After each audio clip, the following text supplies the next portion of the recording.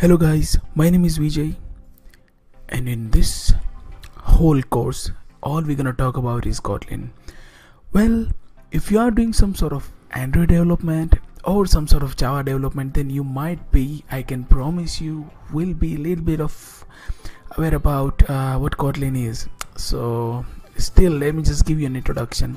Well, Kotlin is a general purpose programming language released by JetBrains 1.0 last year. From then, Kotlin just picked up. Now Kotlin has a first-class support for all the Android development, so you can actually use Kotlin for Android development instead of Java. So that was like kind of the introduction. I'm pretty sure you guys are aware. Still, I'm just going to give you the detailed introduction, what actually Kotlin consists of and how to use and where to use and who is using it and all those kind of things. Just stay with me. So okay, first of all, what is Kotlin? So Kotlin is a general purpose programming language. What does that mean even?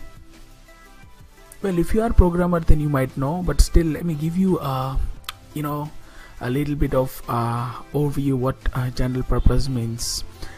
General purpose means in terms of programming language it's not binded with any domain specific knowledge, as per you can say. For example, a lot of programming languages are just for Android, a lot of programming languages are just for network programming or just for graphic programming, those kind of things. But Kotlin is not one of those languages.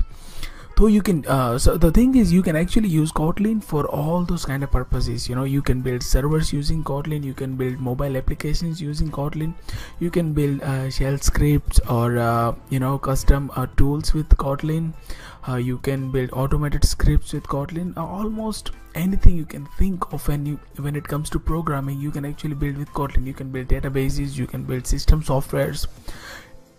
In short, that's I think the main of general purpose. So Kotlin is one of those languages. So if you learn once, then you can use it on variety of softwares. One of the really good thing, and the thing that I admire about Kotlin is it's statically typed. I love statically typed languages. Why? Because more than 50% of the error whenever you are doing the software development get cuts off just by using statically typed languages. For example, if you're using JavaScript, by the way, JavaScript is a great language. I don't have anything against it, but it's kind of dynamically typed language. So what happens is, if you're running some sort of function and you're expecting integer, right? Now when you compile the program in JavaScript, it won't check, the compiler won't check that what kind of input function is getting. So when you run and instead by mistake on function calls, somewhere you actually called function with string, then at runtime it's gonna crash, it's gonna give you exception, which is hard to catch. Why? Because your application is running on so many devices, or your application is running under so much load, and it's crashing again and again and again, and you have to just fix it, right? It's sort of like critical. So what Kotlin came up with, it didn't came up with, it was already there. It's there in a lot of programming languages, and that's why even if you guys are doing, I recommend programming in statically typed languages. So what does that mean? So what happens is, in Kotlin, everything is a type. Okay, so for example, if you are building some sort of student database, right? So one student is a type. Inside of that student, you can actually add properties like student name, student surname, student address, roll number, all those kind of things, right? But it is packed in one type. So now, for example, if you want to get lot of students, right, or array of student you are getting, right, you have to specify in that particular function that I want specific array of student. I'm expecting output as array of students, or I'm expecting input as array of students. So by mistake, if while calling that function, if you are putting array of strings or array of some other type other than student, it's gonna throw error at compile time. Okay, so you won't be able to compile your program, so you will know where you made mistake, and you can actually figure it out at compile time. So while the program runs, you don't have to go through all those crashes. And believe me, around 50% of the errors easily will be removed by just using statically typed languages. Other important thing about Kotlin is it's a multi-platform, means you can actually write the code once and run it on so many platforms. Majority of the platforms are Linux, Mac OS, or Windows per se. Why? Because Kotlin is JVM based language, and not just Kotlin, all the JVM based languages or other virtual environment, VM based languages, they are generally multi-platform. So this is not kind of a big deal, to be honest. Now Kotlin has mixed paradigms. It supports functional, really good support for functional programming, as well as it also has object oriented support, because JVM is kinda the thing of object oriented programming languages, right?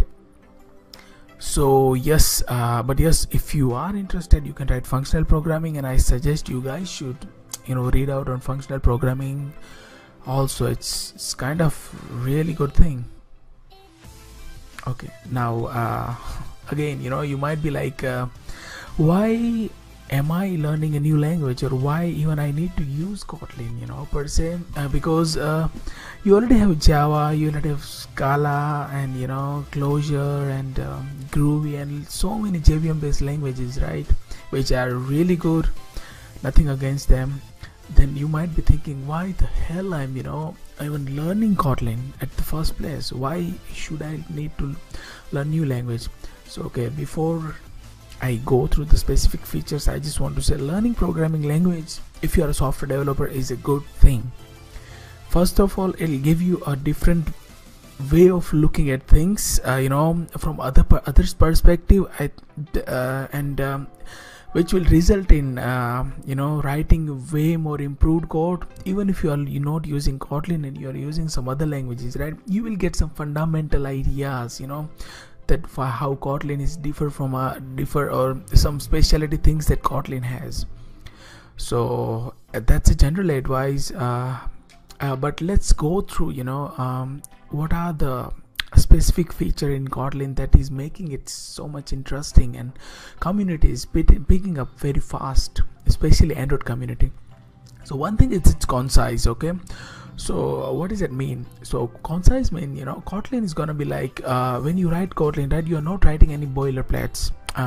If you have done some Java, then you might know that creating new class and new factory methods and lot of those kind of things again and again and again, it's just frustrating. It's really good at start, but after some time it just gets very boring, and you are just writing, supporting and factory methods and not doing the actual thing that the program's supposed to do. So what Kotlin came up with is you don't have to do any of those. You can just literally write the functions and it'll return the output, and you are good to go. That's it. Other thing, it's safe. So Kotlin is one of the really fine feature that I kinda got really attached to. It's called null safety. So one of the author or you can say really good programmer told once that null pointers are $1 billion mistake. If you see, I can tell you, in the whole software industry, more than 50% of the error or the crashes are happening just because of the null pointer exceptions, and that's like really big of a deal. So Kotlin thought, with those nulls, let's get rid of those once at a time, once and for all. So what happened is they came up with something called null pointer safety. Now what happens is, when you are passing some sort of value, right, and it's null, and you are not expecting nulls, at the compile time Kotlin will give you an error saying that this value might be a null, so you can actually figure it out that it should not be null. I mean, it's kind of optional. You can actually avoid those kind of checks at compile time if you want, because Android is still a lot of code base in Java, right? So you might have to support those kind of things. But if you're writing a strict Kotlin, I suggest you go with that, and I can promise you that you guys are solving more than 50% of the bugs. just by on the first successful compilation. That's how it works. I mean, it's really good. Okay, one of the other thing, it's totally interoperable with Java, so you can just write Kotlin today. Now the thing with new programming languages, you have to rewrite all the libraries and all the big code base that you have, and it's kind of gets boring after some time, because you have done the whole job like the whole year, right? And you have to rewrite. It's kind of boring. So Kotlin people thought at JetBrains that why don't we just make it interoperable. Of course it runs on JVM, so it's just not Kotlin. Even Scala and Closures and Groovy and those languages are also kind of interoperable. So this is, you cannot say it's kind of big deal, but yes, if you're writing an Android and you want to adapt Kotlin in your code base and you have a lot of Java code, right? You don't have to worry. You can literally write Kotlin today. You can call all the Java classes and all the Java methods without any runtime overhead. Amazing thing, trust me. Okay. Now why I didn't use Java that much? Because of the tools, Maven and this and that, and those things are really good but kind of complex, and not that much documentation around it. If it is, it's not kind of like beginner friendly or user friendly, developer friendly kind of thing. So Kotlin has a really good tools. Why, you say? Because it's built by one of the best tooling company, JetBrains. If you guys are using IntelliJ IDEA or Android Studio, you can say what the company does, right? That's all created by JetBrains, and the same company created Kotlin. So you will be expecting best of industry tools while you're doing the Kotlin. So you don't have to worry about that, because trust me, one of the things why languages fail is because of the tooling. Tooling is really important. For example, you need to have a package manager, dependency management manager, project manager, and all those kind of things, to automate dependencies, all those kind of tasks. I mean, nobody's got time, right? I mean, doing all these things manually again and again and again. So yeah, that's what Kotlin provides. Now what you can do with Kotlin? Well, these are some of the applications that I thought I should just list it out, so you guys can have idea what you want to write or what you can write it with Kotlin. So you can have your scope, so you can figure it out from the first video only that Kotlin is right for you or not. These are just higher level examples. You can do a lot of extra things that I might not even be aware about. Crazy world. So yeah, so first thing, you can actually write all the applications which runs on JVM, which is like majority of the applications. You can write, of course, they have a support for browser. So what Kotlin does is, if you are using Kotlin, and you can actually write a lot of code and you can actually compile it to JavaScript, which will run on browser. So it's amazing, you can write statically typed language, compile everything, and just push it to JavaScript and it should run. Brilliant. I think it's a brilliant idea. Of course, you can write native applications using Kotlin. So what happens is, for some kind of applications using JVM, it's kind of battle like, that you don't want to use JVM because it's kind of resource consuming and all those kind of things. For Android applications or server and everything, it's fine. But if you're running on embedded devices or devices where you have very limited amount of RAM and you don't want to waste on JVM, Kotlin is coming up with something called Kotlin Native, which is going to compile to native binaries, so you can directly run without any kind of JVM. And I think it's a brilliant idea. I mean, you have better alternatives. I don't want you guys to mislead you towards Kotlin. You can actually, if you are doing the modern development on systems programming, there is a really beautiful language called Rust is already making its way up to the top when it comes to doing the native embedded or sort of development without any kind of runtime or without any kind of garbage collection. And get C++ level performance with lots and lots of added features. You guys should check it out instead of using Kotlin native. And it's not even stable yet, it's just 0.5 at the time of recording, so it might take a while to just reach to that stability level. And Kotlin has a garbage collector. I think even while doing the native development. So it's kind of, you know, gray area, and I'm not pretty sure about it. But yes, if you're using when the JVM comes, I can guarantee you Kotlin is one of the best. Okay, other things you can do is you can write APIs and, you know, server-side programming, which is like common when you're using Java, right? So you don't have to use Java anymore. You can write APIs. There are really good libraries available right now. You can just use it and be done with it. You know, it's a fun, yeah. Okay, so a couple of guys, you know, they started porting a lot of data science related tools into Kotlin. I mean, that's one of the interesting area. I was not expecting that, because, you know, the Python is like leading when it comes to data science and everything, but Kotlin is making its mark. I mean, beautiful. And of course, almost anything that you can think of that you can write and run anywhere where the JVM runs, you can actually do that. Okay, now one of the burning questions that I get, you know, okay, it's fine and everything is good with Kotlin, but who's using it? Well, you have the list. These are the top companies who are using Kotlin. Other than that, there are thousands of companies, you know, small startups and everything, they're using Kotlin to just push their Android development, you know, because it runs on Android, right? So the you know, acceptability is really high. I mean, Kotlin picked up like anything. If you see GitHub, you know, a lot of repositories. If you see the top 10 languages, top 20 languages, Kotlin is actually pushing very fast. So yeah, I'll just going to say it anyway. Google, Amazon, Netflix, you know, Pinterest, Uber uses to, you know, do a lot of animations on Android application. Foursquare, Trello, you know, Coursera, JetBrains, of course, Basecamp. So all these companies, these are one of the top companies who do use a lot of Kotlin. Majority of them are using for of course Android development and some sort of mobile development, and I think Amazon is using for server-side development. There are companies who are using for server-side as well as the data science, but you know, there are like kind of like startups and everything, but you don't have to worry about anything. You can literally use server-side Kotlin today, Android today, with all the support, literally out of the box, because it's interoperable with Java. Okay, so you know, this is before we start, I just want to tell you that this is going to be the last slideshow presentation that I'm going to give. All other you know, tutorials are gonna be based on code only, so you don't have to worry about that. I'm going to write a lot of code, and you guys will be just keep watching and keep learning. That's all I want to do.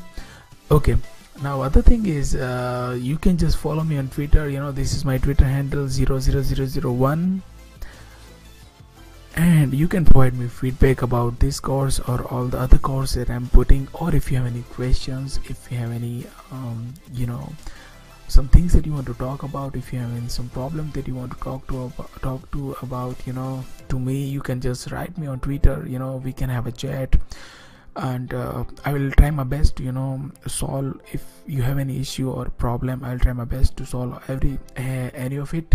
You can also write me on you know, this message, send me as a message. I wouldn't mind. So let's get started, I guess. Hello guys, my name is Vijay, and this is the tutorial everybody was waiting for. I mean, that's what I can tell you. Why? Because it is time to install some Kotlin. Well, kind of bad news for you guys. Why? Because I'm not going to install Kotlin manually on my computer. Why? Because let me tell you one thing. Kotlin Lang has great resource on how to install Kotlin on your computer, and there are like plenty of ways you can actually install Kotlin based on your use cases. I thought, you know, I'll just show you, I'll reroute you to that page, and you guys will be good to go. Now if you are okay, let's get started. You know, enough with this all kotlinlang.org and stuff. So okay, first of all, you have to go to the official website of the Kotlin Lang, which is kotlinlang.org. okay, then you just you will see this page, or with time it might get changed, but it won't change that much. So there is a section called try Kotlin. Try Kotlin is actually a documentation on how to install Kotlin. Okay, so one of the things is, if you just want to try it out Kotlin, how syntax looks, how it feels, and all those kind of things, you don't even have to install the Kotlin. So they have a called try.kotlinlang.org, which is a try online. Let's just open this link and see how it works. So this is kind of like online editor and compiler and everything, so you don't have to do anything. So we have two functions, sum and main function. Of course, you can just run and get a feeling the sum is 3, right? So you don't have to actually install or do anything. You can just play around with Kotlin online using try.kotlinlang.org. That's it. But if you are doing Kotlin for a while, and if you are serious about using Kotlin Lang, then what you should do is you should install onto your local environment, because there'll be a time when your internet will be a little bit slow, or you don't want to use online, because it's a lot of restrictions, right, when you're doing online, because you cannot create a big projects and those kind of things, and they are not kind of safe and everything. But just let's not talk about those and just see how you can install Kotlin. So first of all is IntelliJ IDEA. I think this is one of the best way to use Kotlin. As they say, because when you download IntelliJ IDEA, right, when you download IntelliJ IDEA, it'll come with Java and Kotlin pre-installed and everything. It'll take care of everything. You don't have to do anything. Okay, so what do, you download IntelliJ IDEA. Let me just search. Sorry for the spelling if it's wrong. Yeah, so this is like one of the trademark products of JetBrains, and don't worry about it. It is free as well as paid version. So they have a community edition, really good. See, you can just see the feeling, it's the best. So what happens is they have a community edition. Okay, so you can literally download the community edition, which is free for lifetime. You don't have to pay anything. It's totally open source and totally free, so you can just go and download it. And they have a Kotlin support for that. Here are the details, what the community edition supports, and what Ultimate, which is a paid version. If you want, you can take it, no big deal. So yeah, it's open source license community. You will get a full-on Java, Kotlin, Groovy, Scala support, which is, I think, wow, this is really good. And you have Android support, you have Maven, Gradle, SBT, all those kind of package manager and project manager tool support. You will have a Git and all those version control system support. These are the advanced feature. If you are kind of doing, and if you are interested in doing, you can actually buy it out Ultimate. It's no big deal. Of course, for Ultimate version also they have like 30 days trial, so you can just check it out. And of course, this is not a sponsored presentation or anything. I feel this is a best way to do Kotlin or Java, so I just told you guys. Don't. So that was the IntelliJ. Once you download, right, this is how you can set up the environment. You can just go here. SDK is Kotlin Java, because Kotlin JavaScript will compile to JavaScript, right? So you want to set up in the Kotlin Java, and then you actually create a new project called Hello World that they're saying, and you just go to next. Yeah, so this is your project structure. There'll be a source file. Inside source file you can just keep writing all the app.kt and all those kind of files for Kotlin, and that's it. And you can literally just do right click and run app.kt, and it'll run. Don't worry, I'll go through all those things when I'll create a project, and we'll go through all the tutorials, right? So you don't have to worry about that. This is just like the easiest way to install. Okay, other thing is Android Studio. So again, if you're doing sort of Android development, that I don't even need to tell you how to install Android Studio and everything. And if you're using Android Studio 3.0 or later, you have a first class support for Kotlin. So whenever you're creating a Kotlin Android project, you will be notified that okay, you want to use Kotlin or not. There is a little bit of checkbox.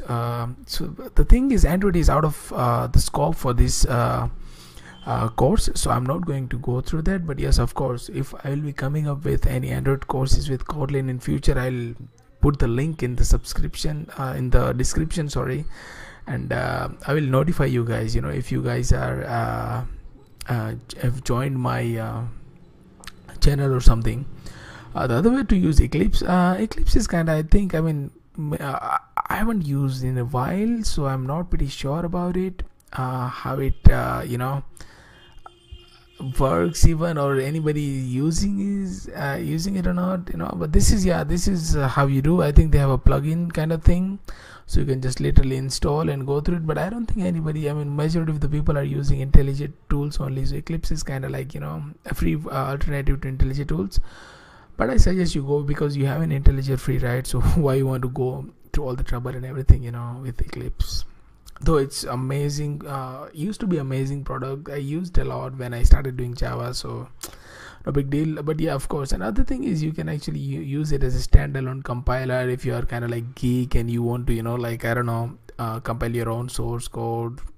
It's very easy, so you can install it with SDKman. SDKman is a good way to install all those environments for programming languages. You can also install manual. So manual is like nothing, you just download the whole compiler from git release and just put it in your bin path and just run it. It's that easy.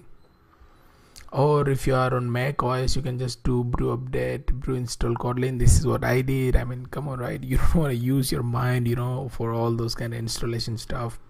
When you are beginner level, of course. When you go high level, you might want to play around with the compiler and everything. See, at the end of the day, compiler is again just a program that you want to run. The way you run ls commands, all sort of like Linux commands, it's compiler again is a command. So what you do, you download binary for compiler and you put it on path, right, your environment path, and you just run it. That's it. That's the whole purpose of it.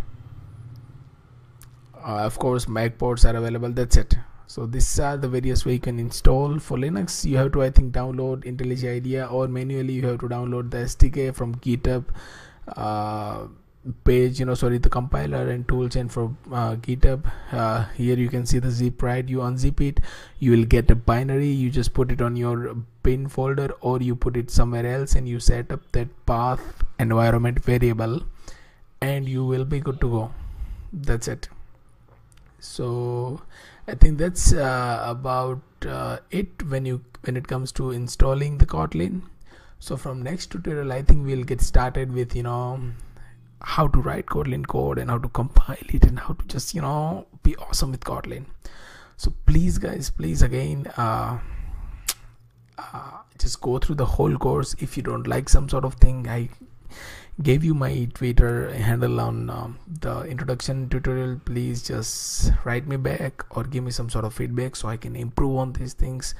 All I want to do is just create a really good content for you guys to understand the programming languages and other sources and other tools and everything. Yeah, that's my whole thing, I guess.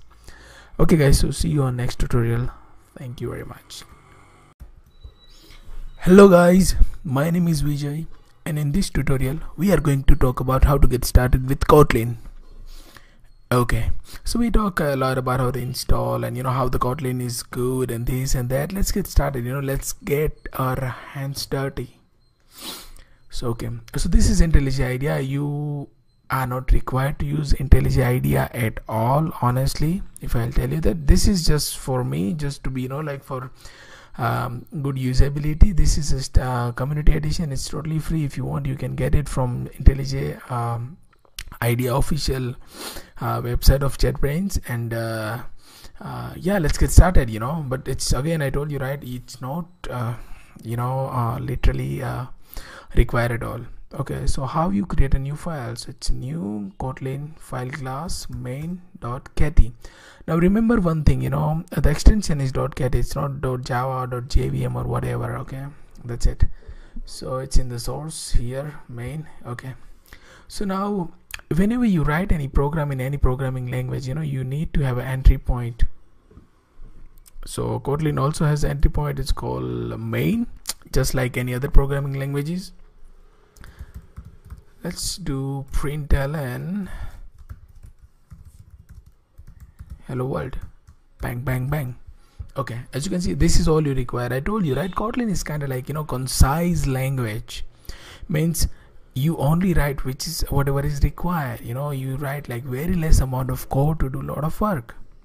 This is all it requires. Let's just compile it out. I'll go to terminal. Okay, I'm in the current the home directory of my project. Now remember one thing, you need I'm not using this feature of IntelliJ because I want you guys to understand how the Kotlin compiler works and how it packages application and everything. It's very easy. Okay, so to compile your Kotlin source files, you need Kotlin C. Okay, you can just do help and figure it out. A lot of options that are available with the Kotlin C. We are going to use some of those, just couple of those, not even some of those. So let's compile our source file Kotlin C. Our source file is source main.kt, and I'm just going to add include runtime. What this will do, I'll tell you. And D is out.jar. Now this option, include runtime, what it'll do, it'll actually package your whole application into one standalone, sort of like a Java binary. Okay, so D is for destination, and where you want to store all those executables in out.jar. So this will actually include runtime, will actually include all of your Kotlin libraries, and you'll compile it down, and it'll actually package everything, so you don't have to worry about anything else. Let's just see how it works. Okay, it's compiling. It might take some time because it's compiling a lot of stuff, but don't worry, it won't take that much time like C or C++, so be cool with that. So now if you see, okay, now you see we are out.jar, right? It's kind of like big size, but it's okay, size doesn't matter that much because it's an executable. It's just like it's packaging everything and it's giving you one executable jar, right? Now you run that just like you run any other jar file, out.jar, and boom, hello world, you have your application. Now one of the good advantages, you can just send this out.jar to your server, and if you have Java installed on your server, you can just run this command and it should work. You don't need to recompile over there, set up your environment variable and this and that and stuff like that. So in that way, Kotlin is really good. So, it's just that 2 command you run, but this is very easy right now because we just have one source file. Once we'll have so many source files, our big project, it will be somehow hard to maintain those kind of things, or compiling like this easily. So for that we might have to use some sort of like build tool or some sort of scripting or something like Gradle or Bazel. Well, currently that is out of the scope of this tutorial, but if I am creating video tutorials for those things, I will surely notify you, so don't worry about that. And let's just focus on Kotlin for now. Okay, so this is how you compile your hello world. Let's talk about variables now. I'm just going to delete this. Now in Kotlin, there are 2 ways you define the variables. Okay, immutable and mutable. Now immutable means once you assign a value to your variable once, you cannot reassign it. Remember that. And let's create it. Well, name string vj. So this is how you create immutable variable. Okay, because it's assigned 1. If I'll try to reassign it, it won't work. You can see there are well cannot be reassigned. You understand, right? So this is how you create readable variables. Where this can be useful, okay, when you are creating some sort of configurations or some sort of objects, where you don't want this object to be modifiable once they are created. Okay, at that time you can use this well keyword and assign them once and just read, and don't allow anyone to reassign them. Now what if, but the whole purpose of the variable is to keep reassigning, right? That's how you want to use it. We have a keyword for that. It's called where. Where is for variable name string and vj. Now if you see, if you are reassigning, right, it's not throwing in any error. Why? Because you can reassign. It's reassignable mutable variable. Okay, so this is these are the only 2 ways you can assign variable in Kotlin. It's that easy. Okay, one more thing, if you don't write this, because Kotlin has an automatic type inference, you don't need to write this, but only whenever you are assigning your variable at the time of creating. Okay, I'm just going to remove this. Okay, so here this is valid, but if you are like removing this and again you're doing something like this is not valid. Why? Because at the time of compilation, Kotlin will try to figure out what the type of this name variable is. So at that time you need to explicitly tell Kotlin that okay, this is a string and I'm not assigning right now, I'm going to assign it in near future. So Kotlin doesn't have to go figure it out by reading a whole program, because Kotlin might not know that when you are going to assign this variable. So it'll just throw an error, say just if you don't want to assign this variable, then I cannot figure it out what type of this variable is. So just please, do you mind just putting the type here, so I and make both of us life easier or something. Yeah, so this is how you do that. But yes, of course, if you are doing something like assigning variable at the time of creation, then you don't need to type, but I suggest you put type, because that's the whole point of writing a statically typed language, right? One of the good thing, if you maintain practice like this, putting type after variable, is that if you are working in a group, right, if someone other is trying to read your source code, that guy will figure it out. Okay, the name is string, and so after a couple of hundred lines, if you are assigning or if you are reassigning the value, he will figure it out, that okay, he or she will figure it out that okay, this is a type string and this is how it should be handled. So it's good practice to put the types when at the time of creating your variables. That's what I think. But of course, Kotlin will give you freedom to put or not put the types. So these are the ways you create Kotlin variables. Okay, so in next tutorial we are going to talk about how basic types works, primitive types, integer and boolean and double and everything else. So let's stay tuned, guys, and please, if you have any issue or any suggestions regarding all this, just tweet me up, and I will get back to you as soon as possible. Thank you very much, guys. Hey guys, my name is Vijay and welcome to the tutorial of basic types in Kotlin. So in previous tutorial we talked about how to get started with Kotlin, and how to compile and all those kind of things. In this video we are going to talk about some primitive types in Kotlin.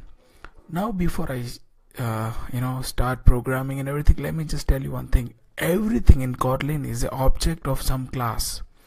Okay, so the basic class, like in Java it's object, right, which is the base class of everything else. In Kotlin, any is actually a base class of anything. So for example, let's just say that I'm just going to create a main function. I just say I want variable name which should be any, and then you can literally define put any value inside of this, where it's name or this, or I don't know, 4.5 floating, anything. So this is like the base class. On top of that, all the class are built. Okay, so the concept of interfaces and all those kind of things will come in the future. When it'll come, I'll tell you in detail and how all this type system works in Kotlin. But for now, you just need to remember that everything in the Kotlin is an object of some type or some class. Okay, so now there are some special types which Kotlin has defined internally. They are called primitive types. So let's go through the primitive types. So we have 5 sets of primitive types, basically for numbers, for characters, for string, sorry, I just gotta put character, string, and boolean, and some collection type. Basic is array. Okay, array is basic. So all other collection types like linked list or map, hash map, set, all those collection types will be coming in the separate dedicated video, so don't worry about that. Let's go through the number. Okay, so numbers are based on the size of the storage, okay, the memory that it contains, it occupies.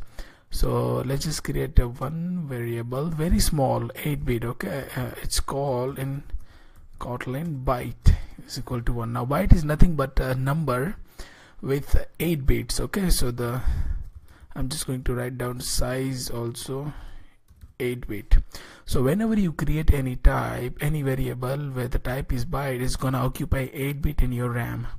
So remember that. This is really important. For example, so the range of this, it can so number, if you wanna store, you can store 1 to 255. That's it. So this is like the limitation, okay, something like that. Or if it's unsigned or signed, then you can just do -127 to 127, 128, something like that. But for simplicity, I'm just giving you the size, okay. Sorry. Another type is called short, of type short, which is, again, I'm just gonna 20. The size is 16 bits. Okay, sorry for that.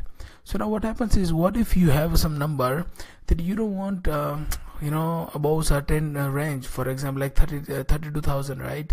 Then you can actually create short instead of some bigger type and save some space. The third type is I'm gonna call int, which is int capital, which is any number, just call it 100. Now the size here is 32 bits. Now why the size matters, you seeing, right? For example, now you need some number which possible value is from 1 to 255. Then you don't need to specify int, that type as int. You can specify as a byte and you can work with it. Why? Because it's gonna just take 8 bits instead of 32 bits. So you are actually optimizing for 4x, 4x size of your RAM. This is how sort of like optimizations are done, if you see, right? These are like the micro optimizations, but these are really important when you have some large project and requires a lot of memories, right? Another type is long, which is anything which size is 64 bits. So this is like the maximum you will be going. So if you have like very big number in billions or something, then you can assign long and you can be done with it. So now, okay, now the by default, whenever you create a number, for example, if you do variable number, okay, of 300, right, then it's going to create with int, okay. So that's why if you see the error here, right, explicitly given type is redundant, because by default whenever you give a compiler and a capacity to or permission to define any type, and you are not specifying any type, it's going to go for the int, which is 32 bits. Okay, in memory. So if you want something other than int, and then you have to explicitly specify. For example, if you want like big number, you have to explicitly specify that this is a long and I don't want int. Okay, these are like the integer number types without any floating points. Now let's see how to create a float. Float is type float is equal to 3.4. Now remember one thing, if float is a 32-bit in size, okay, now it's showing error, right? Why? Because whenever you define or create a float in value, you have to end it with f, then only it will be considered as a float. Otherwise it will be considered as double, which is another and last type. So as you can see, now double is a very it again occupies 64 bits of space, and this will occupy 32 bits of space. So if you have a floating point number and you don't want to you want to optimize and you don't want to push a lot of memory, then you can just create 3.4f and it will take care of your 32 bit will be taken care of. So these are the primitive number types when it comes to Kotlin. These are like the basic types. You can create many, sorry for that, you can create many composite types by merge and mix all these numbers and everything. Not an issue. We will be going towards that, and we'll be seeing how to create custom data types and everything, so don't worry about that. These are just a class, okay, they are not data types. One thing to note in here is all those types are capitalized, right? So the first letter is capital. So this is like the standard way of doing in the Kotlin. You have to capitalize your types and everything. So whenever you're creating any class or anything, you have to put a capital, start with the capital. This is I think it's forced into you. So whenever you might be creating a class, then you might have to specify. Okay, when the class tutorial will come, we'll see more in detail. Don't worry about that, but just remember that all the types are capitalized. Let's create a character type. So we'll create a character type. So character type is defined by char is equal to r. So this is our character type. It's gonna occupy 8 or 16 bits. Based on if it's ANSI, then it's gonna be like 16-bit. I think all languages support ANSI, so it's gonna be like 16-bit, but it's ASCII coded, then it's gonna be 8-bit. Okay, so now remember the character type in other languages, if you see, it's just a byte, most of the time, but here it is not a byte. So you cannot just give some number and it's gonna work. No, you have to specify in the single quotation, that okay, this is a character.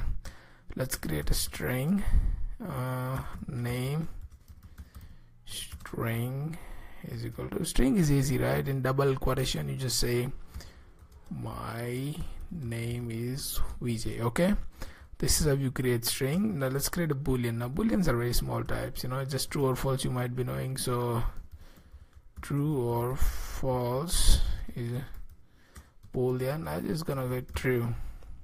You can also give value false or something. Here again you see it's redundant, right? Why? Because Kotlin knows that it can be boolean because it's a true or false, right? So it have to be boolean only. Here string also, they're saying it's redundant, you don't need to write, but I suggest you write it down. See, it looks really good. Plus the name is string now, character is a char now. So these are all the types. The last type is actually not a type, it's sort of like a container for different kind of types. It's like array, but I consider it as a like a primitive types, because you need to understand that. Okay, so let's see how array is defined. So there are a few ways you can define, but couple of ways I like to define array as when it comes to Kotlin. So one of the type is there is an inbuilt function called array of that you can do. Okay, let's see how it works. So I'm just creating array of items. The type is okay, yeah. So the basic type is array. Okay, and here you have to do, this is a kind of a generic type. We will be talking more about that, but for now just remember that whenever you want to define an array, now remember array are of a single type, right? A collection of single type or single values of some particular type. So I'm just going to create array of integer, okay, is equal to array of, then you just can give the value 1 2 3 4 5 6 7 8 9 10 whatever, right? So you can give, then this is how you create a type of array. Okay, so now this is like the one way to do array. Other way to do is other items is again array of integer.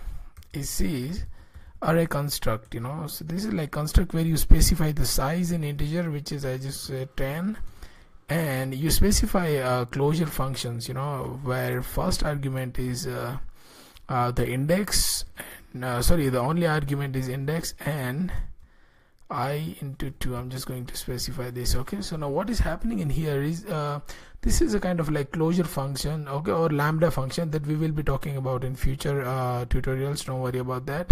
Just remember for now that here what it means in array construct is first variable is how many element you want in this array, fixed size, okay, and other is like just like producing the variables or those 10 elements. So what happens is when you call this when you create this, right, this function will be called number of times, which is I, the size, okay, and this is like the index. I is here is the index, so it will be called for particular position, and you can actually generate that particular value for that position and it will push into that. This is kind of like a functional programming paradigm. I told you, right, when I started, Kotlin is also kind of functional also. This is really important. We will be seeing these use cases and all the advantages of writing closures and all those kind of things in future tutorials, when we will be giving closure a bit of like functional touch and everything. So for now, we just have to remember this is a closure. It's nothing, it's a function. It takes index as argument, and whatever you are returning, right, it will actually push into that particular index. Okay, now sorry, now what happening is, okay, now you might be like, how to access the items? It's simple, where particular item is of type integer from item. So like you can just write it down index, from one given. This is one way to do, or you can just call a get method on item and just specify that index, and you will be getting it, right? How to set, if you want to set some items dot, there is a function called set, and you can just specify on first index, I want to update this to 40, and it will update it. Okay, so you don't have to worry about that. And also you can do items dot 1 is equal to 40. It's a traditional way of doing it. That will also work. You don't have to worry about that, but just make sure that this index, this can throw an exception if the size is like right now 10, and you just specify like 30 or 30 or 40, right? This should not, it will throw a runtime exception. Why? Because at compile time this Kotlin won't know what size you have specified, so when you will run, because it's 40, so it can throw an out of bound array out of bound exception. So make sure about that.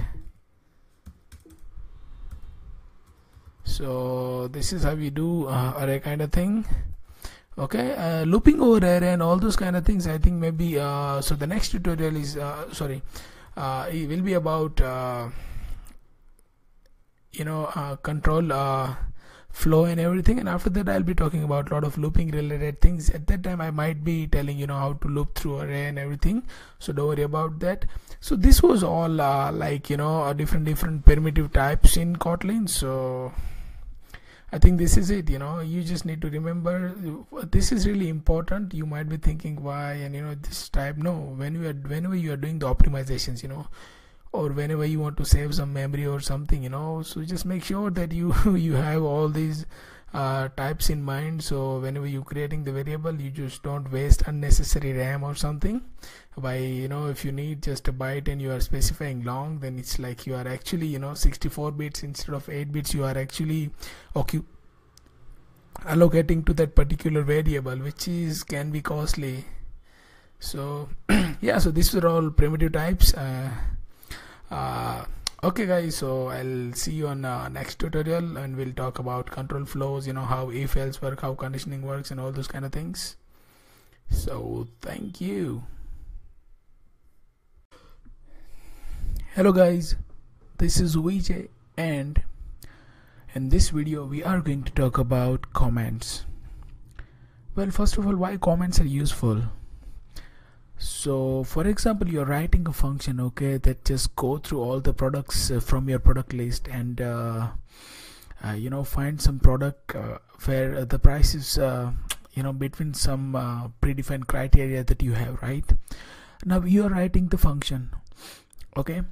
Now after that, that function is used by your colleague.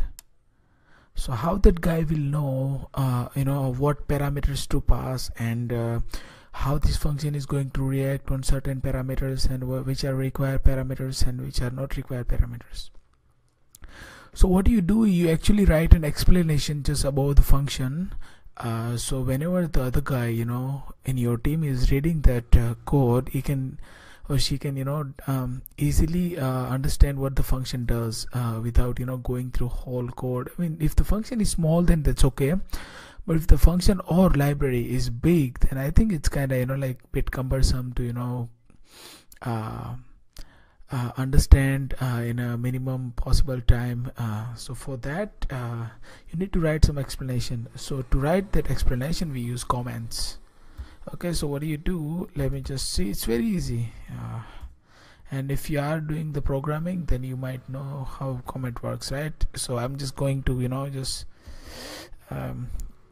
quickly just give you how comment works in Kotlin. So this is like for single line comments. This is comment. Okay, let's create another function. Does nothing. Okay, so I created a function which does nothing, doesn't take anything, doesn't return anything. So if I want to describe, I can do this function does nothing. That's it. So this is like one line comment. But what if you want to describe in bit detail, you know? So you can actually write multi-line comments like this. This function is actually a demo function. It doesn't do anything at all. Now when the Kotlin will compile it, it won't actually, you know, execute this because it's not code, right? It's just pure English, you know.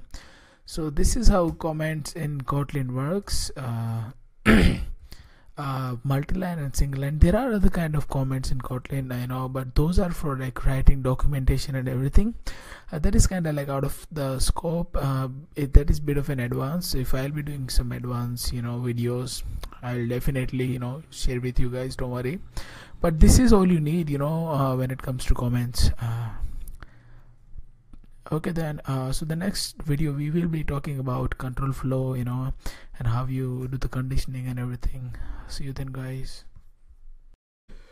Hello guys, today in this video we are going to talk about control flow. Now why you need control flow? Well, it's simple for conditioning, you know. If you want to choose this or that, you know, if you have something and if it's less than or greater than, control flow is like everyday, you know, thing when you're writing programs, right? So Kotlin also has a control flow. It's there are just two ways you can do you know, control the, you know, flow of the program, but both are like really powerful. Now let's see first if. Okay, so I'm going to create a function that will give me a maximum value out of two value. A is gonna be int, B is gonna be int. Okay, and this should return int. Okay, how to write functions and everything, it's gonna be coming, but it's very easy. I think you guys can figure it out. This is how you write function. Okay, so I'm going to explain if else.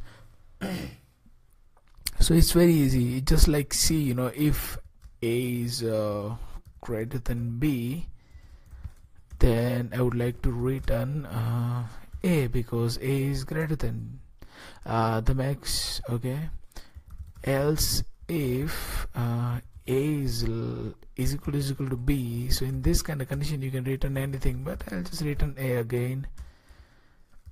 Else just return B because B is supposed to be B. Sorry, a maximum. Yeah, so this is how you do the control flow. This is way of doing if else. Okay. But one of the really exciting and good thing about this is actually an expression. Okay, so you can actually store whatever if else is returning in some variable. So for example, we can create a variable answer is equal to something like this. Okay, and you don't need to write return here or here or here. So what's happening in here is if A is greater than B, then this whole block, which is called expression. Okay, so in any programming language there are statements and there are expressions. So now all the expressions, they return some single value. Remember that. In Kotlin it's really useful to write this kind of expression.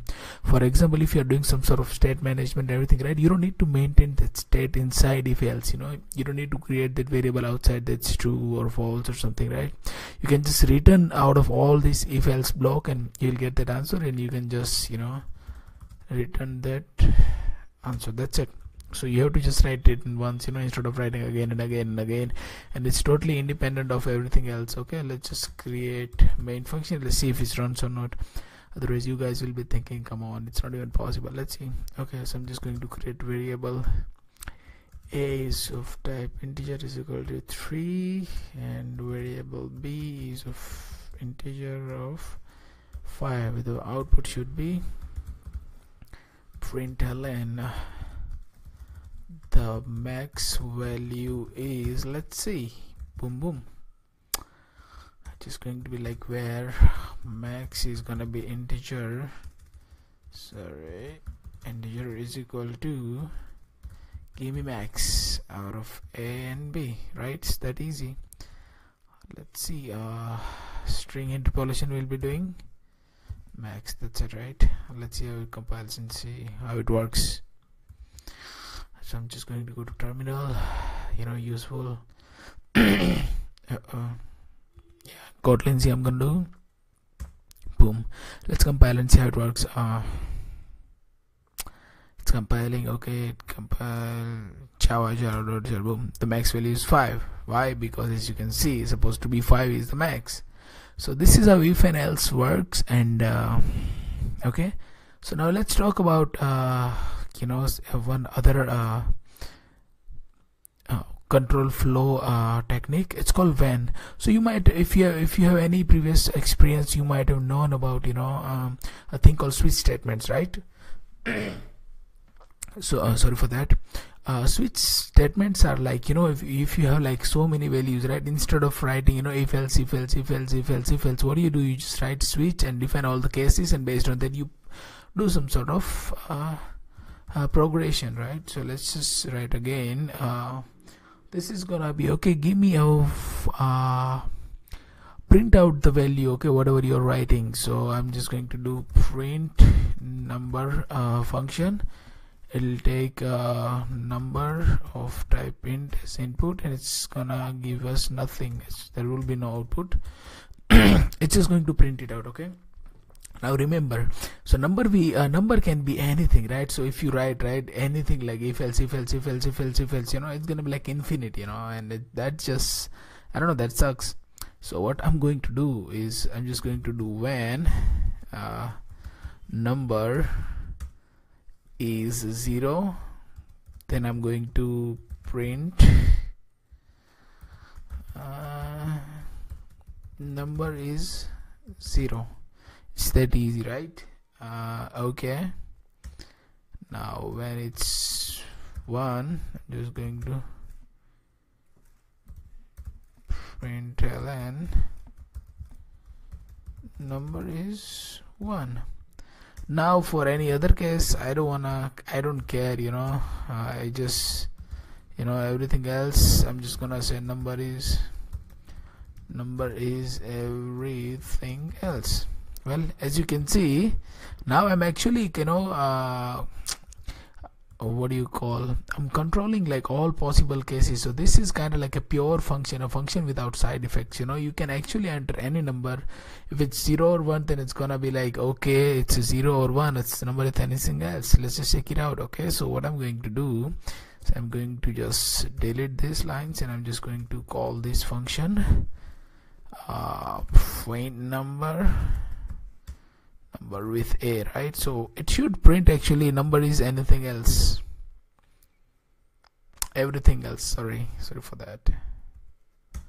Kotlin C, we are compiling. It might take a while, don't worry, take a couple of seconds. Running number is everything else, right? And let's see if I'll run it with 1. It should say, you need to compile, remember this, you cannot just keep running. Okay, this is not PHP, though I love PHP, I don't have anything against it. It's in, okay, number is 1, right? As you can see, so this is how it works. And again, this is also a expression. So what you can do is variable answer, you can just do something like this, and instead of this you can just return some sort of string, 0. Okay, so this is how you return actually when you're writing an expression. You can say 1 A for anything else, it's gonna be other. I'll just write other. Okay, and what you can do, you can just print that, okay, the answer is, okay, answer. As you can see, it's very easy, right? You can separate it out a lot of things. So all the logic will go here, it'll return some value, and then based on that answer you can process something, and again you return something, right? But remember, all the expressions should return one value and one value only, it can be any type, don't worry about that, but it should be one. So for example, if some big student data to return, right, from expression, you have to create that particular class, and then you have to return a number is one, the answer is one, right? Because we have given the one. So as you can see, it's very easy. It's just not that you can actually with when you can do a lot of things. So if it's between 1 to 10, so you can actually write this kind of ranges, and okay, so if this is in 1 to 10, right, or if it's in like 11 to, I don't know, sorry, 11 to 1000, you can do something between 1 to 10, then I can do between 11 to 1000 and everything else. Now okay, I'm just going to put 11, right, and let's see how it works.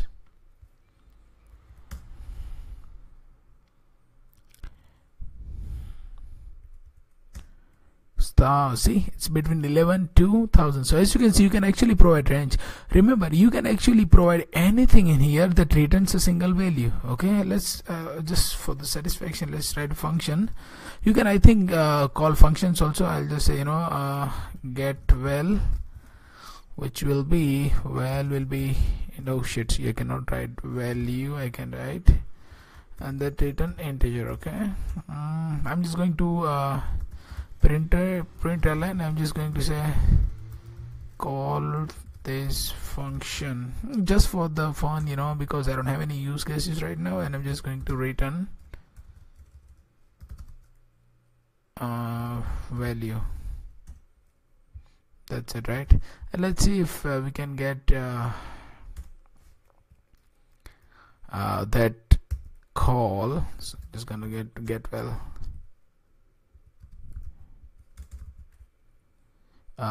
Okay, it won't work like this, but you can actually put num in here. That should work. Yeah, because this is it is the same scope, right? It's inside scope. Let's see how it works. If it doesn't work, then I have to apologize, but I was just expecting because it's an expression, right? If you see generally, based on theory, it should work. Okay, call this function. See, it is working, dude. Yes. So this this is really good, man. This is like what you can do is you can write some expression with based on some particular input. You can actually call this out, and you can do so many things. It's amazing. I know see, if you see Kotlin, right, they just have if and when, but you can use it in crazy ways. So this was all control flow, guys. You just go, this is a beginner level introduction. You can do lots and lots of things, as I told you, right? These are like functions that return a single value with the same type, that the input it is, right? Okay, so you can, I think the possibilities are endless, because it's an expression based thing, it's not statement based thing, so the possibilities are really the thing that you can think of. But yeah, one thing I can assure you with this is your code management will be really good, and you are writing actually kind of pure functions, because you are actually, if you see this function, right, I am actually going through all the possible cases, so this function is never going to crash. It's going to actually return something, if it cannot find anything else, then it's going to return other, for all the other possible scenario or other possible inputs. So this is kind of like pure functions, and this kind of function, they don't crash. You need to write this kind of functions to make sure that your applications or anything that you're building doesn't crash. Okay guys, on next video, we are going to talk about loops. I'm pretty sure you guys will be really interested in some sort of looping. Okay then. Hello guys, this is and we're gonna talk about today ranges. So what is ranges? A range in general. So when you say range, right, you're talking about 1 to 10, or I don't know, give me something between 100 to 200, or give me something between 1 to 1000, something like that, right? That's called ranges. So if you're in a traditional way, if you want to do, right, how you gonna do? So actually you do something like, let's just say main, and then you do, if you want to create a range, then you do where range is gonna be, because range is essentially an array of items, right? So you do array of integer 1 2 3 4 5 6 7 8 9 10. So okay, so this is how you define range. You know, if someone say, hey, give me something between 1 to 10, so you define this and then you loop over this, right?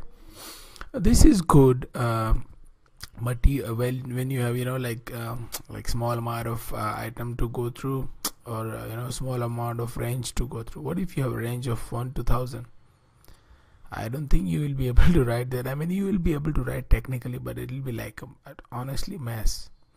So Kotlin has a answer for you for that problem. Okay, so how you do that? So instead of this, and of course range is not an array actually, so they have its own type. So I'm just gonna use the type inference. Range is equal to 1 10.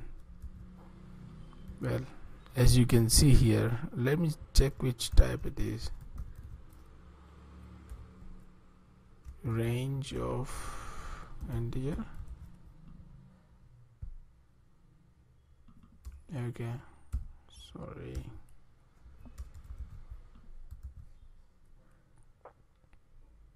Okay, so we have an int range in here.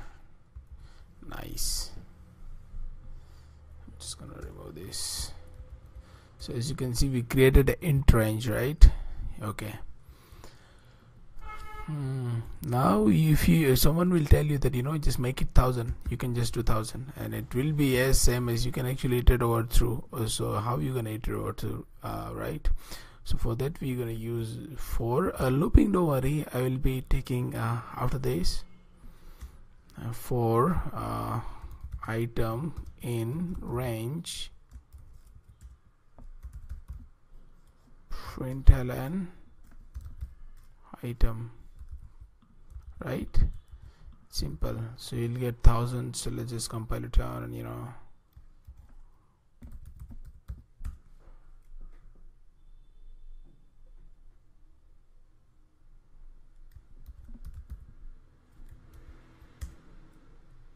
see, as you can see, it printed thousands, right? So see, it's like this easy, you know, to do this. Now they have Kotlin has a functionality called range functions. So what do you mean when I say range functions? Okay, so let's just go through a couple of range functions. So in is a range function. Okay, so in will actually get one element out of this and it'll put it in the item and it'll actually give it to you here. By the way, you can here also put something like int or something if you want to go with the type, you know, don't worry. See, this is that easy. Okay, now what if you want to go on a reverse order? Okay, so can you do something like 1000 to 1? Let's see, because I want you guys to see this thing, because reverse order is actually kind of important, you know, on few cases.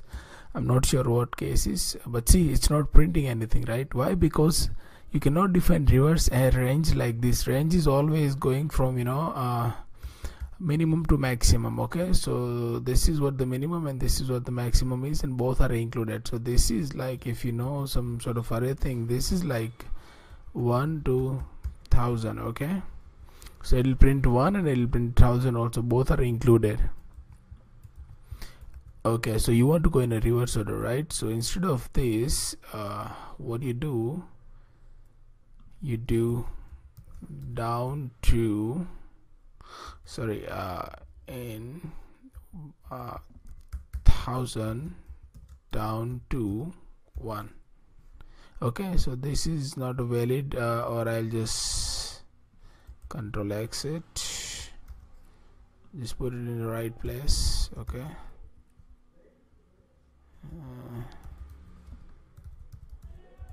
reverse range is int range.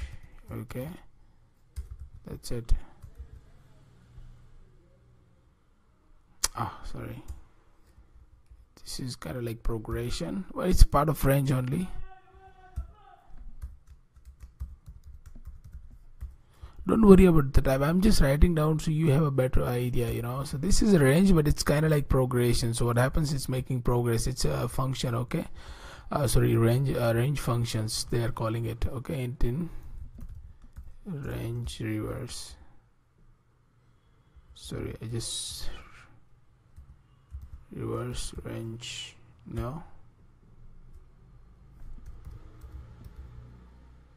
yeah, okay, there you go.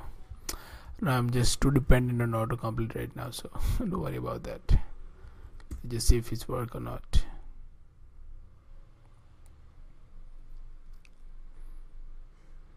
Oh yeah, I know that way. Don't worry about that. Oh yes, as you can see, it's printing in reverse order. So this is how you can create a reverse range with the progression. Okay, it's a range only, but with some extra added, you know, functionality. Okay, let's talk about something else. Let's talk about some other progression. Okay, so I'm just gonna be variable step progression. Okay, now what does that mean? It's again an integer progression. So okay, now we have 1,000 to 1 to 1,000, right? But what if you want to actually jump a few steps instead of just, so currently if you see, right, it's printing 1 1 1 1 2 3 4 5. Why? Because it is, you know, jumping one step at a time. But what if you want to actually go through 5 steps at a time, right? We have that functionality. So we'll do 1, we'll create a range, then we'll create step 5. Okay, so just go through this range, so 1 to 1,000, but jump 5 steps at a time, you know. So let's just see how it works. And I'm just going to put here step progression. Let's compile and see. So it should print 5 10 11, sorry, 5 10 15 20, something like that, till 1,000. Don't worry about the warning. Yeah, you can see, nice. See, 906 9011. So it's jumping 5 steps. It's actually including. So if you do from 0, right, then it'll give you that, you know, 5 10, because it actually jumps 5 steps after printing the first. So 1 plus 5 is 6, right, something like that. Well, as you can see, 930 935 40, right? So this is how step progression works. Okay, now if you want, it is similar to first only. It's called until progression.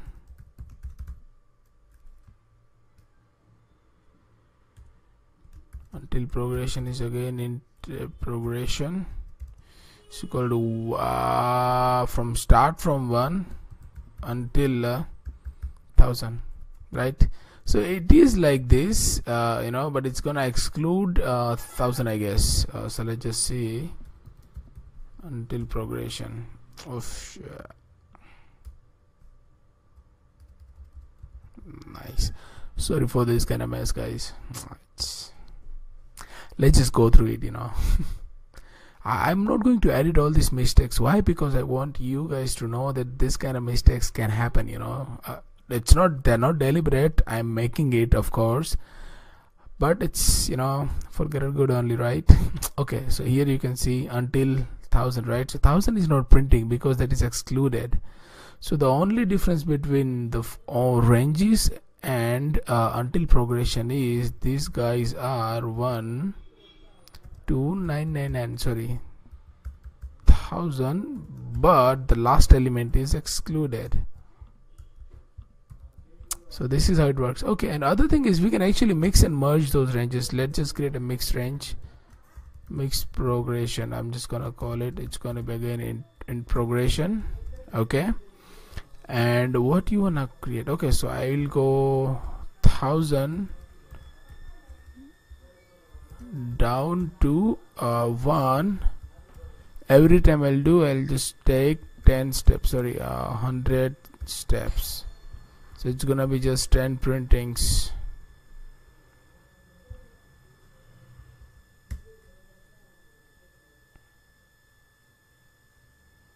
Let's compile it down. Let's run it down. As you can see, oops, oh sorry, I didn't print that.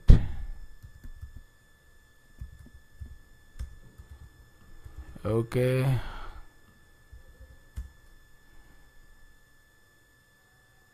let's run it, guys. This is the last progression for beginning layer of ranges. As you can see, 1900 unit, right? So you can actually mix and merge a lot of ranges.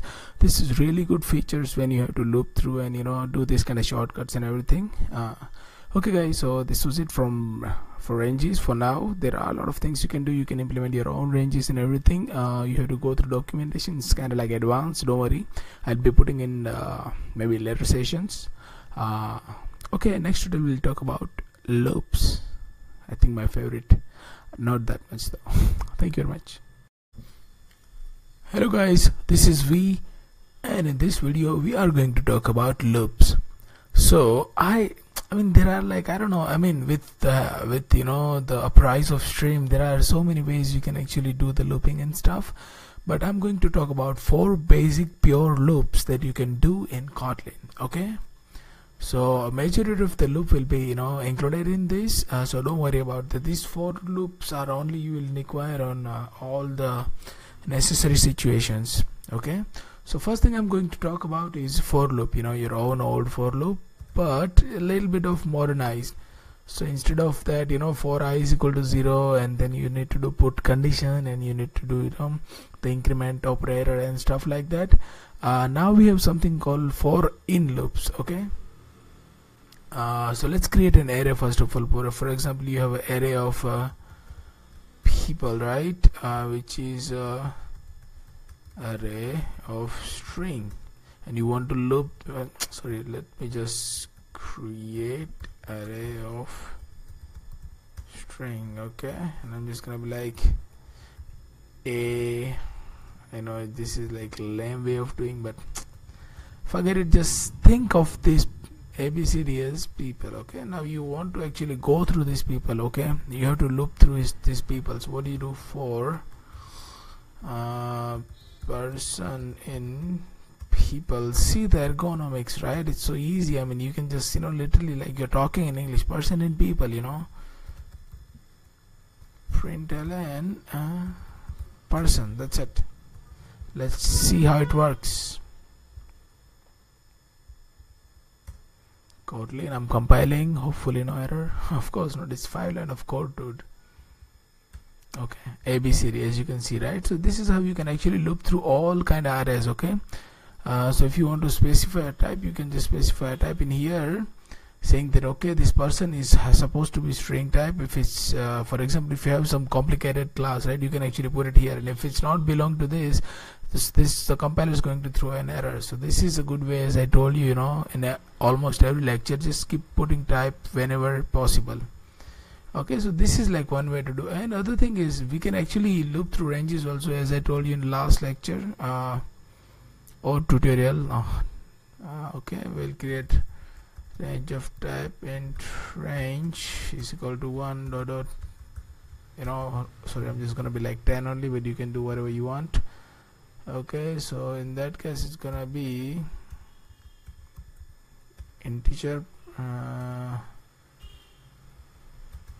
item is gonna be integer from range. Okay, so you cannot print this, I'm just going to print item. Sorry.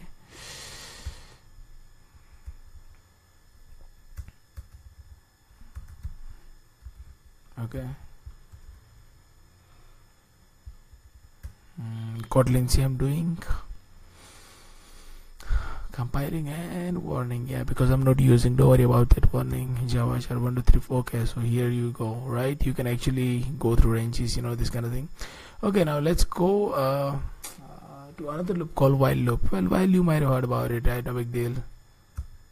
Okay, I don't think we will need this array, so I'm just going to delete it. Okay, I'm just gonna be okay. So how you might be thinking, how you create infinite loop, right? While true.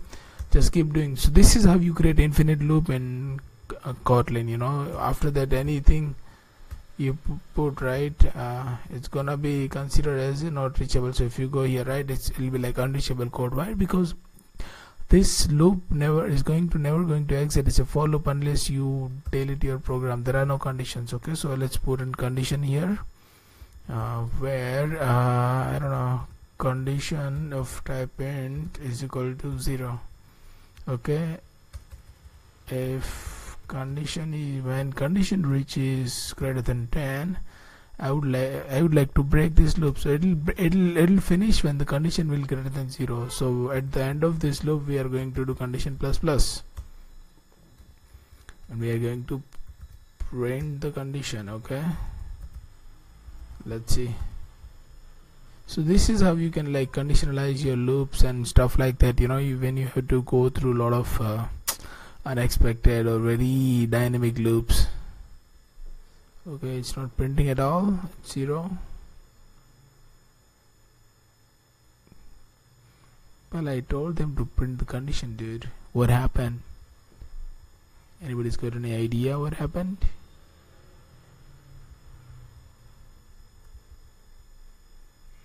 No, condition is 0 and condition is, oh sorry, while, so yeah, so this is how it works. This should be true, this shouldn't be false, then only it'll work. Sorry for that.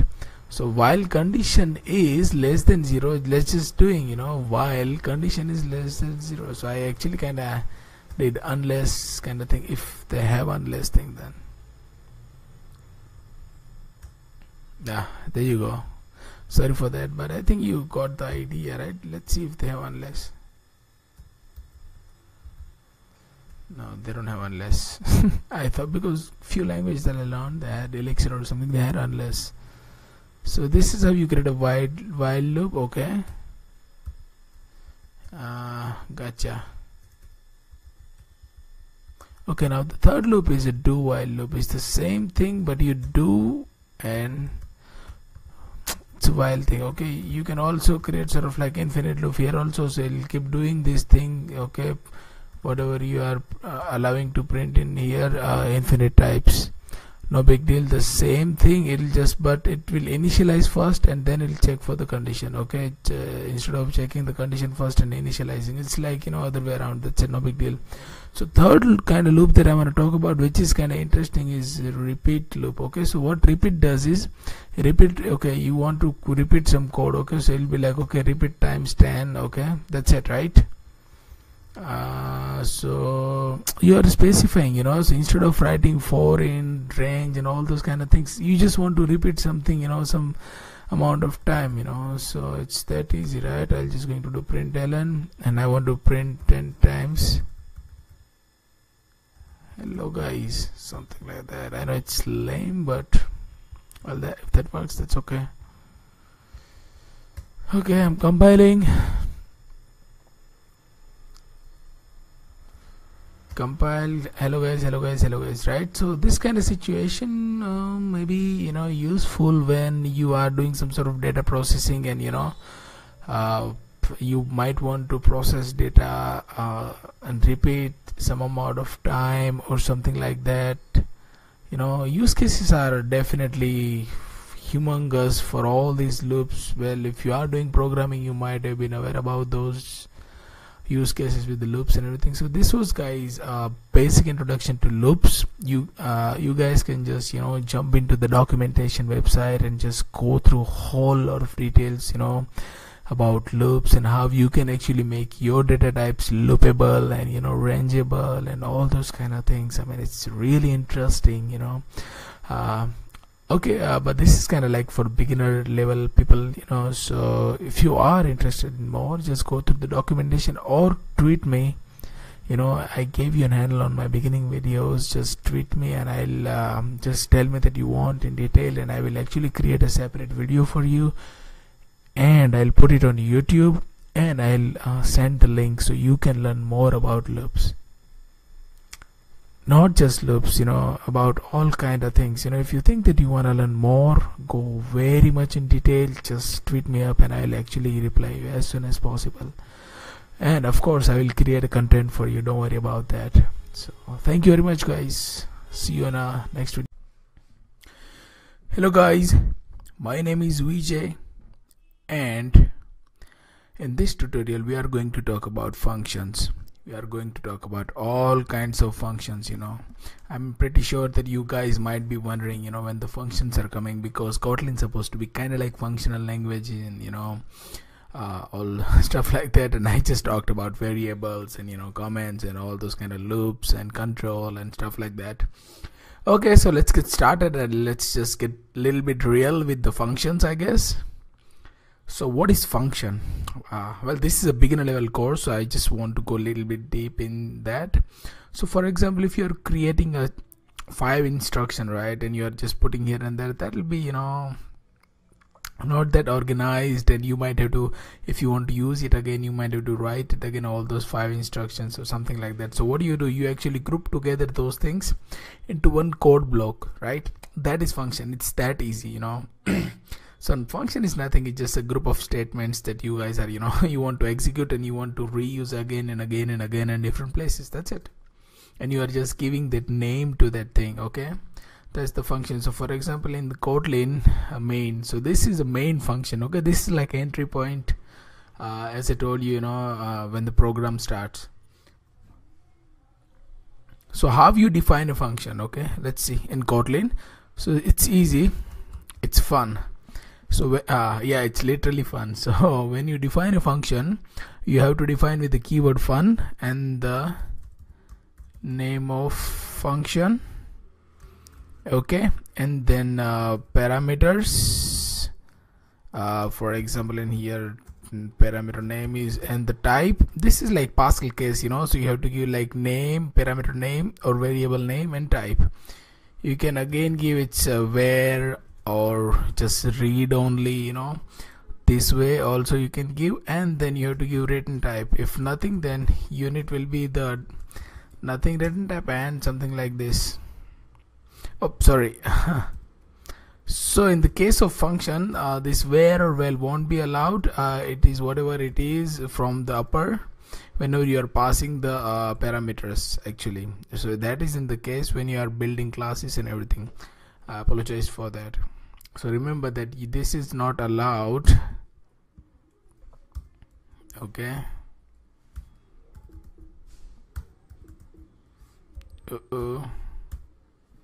I'm using like kind of like Vim extension with IntelliJ, so that's why it's kind of weird, and sometimes I make mistakes in typing and everything. So you see where, right? Well, see, these things are not allowed, so just be careful with that. So you got the whole idea, right? All the functions and everything. Okay, now how you can call this function. So let's say this function is doing nothing, just printing something, hello world. You can call function by the name of the function. Okay, so the first thing is declaring function, and then function usage, so name of the func. That's it. I'm just gonna put, I don't know, anything I can put because it's not doing anything about it, right? So, oh sorry, it's asking for int. I should have write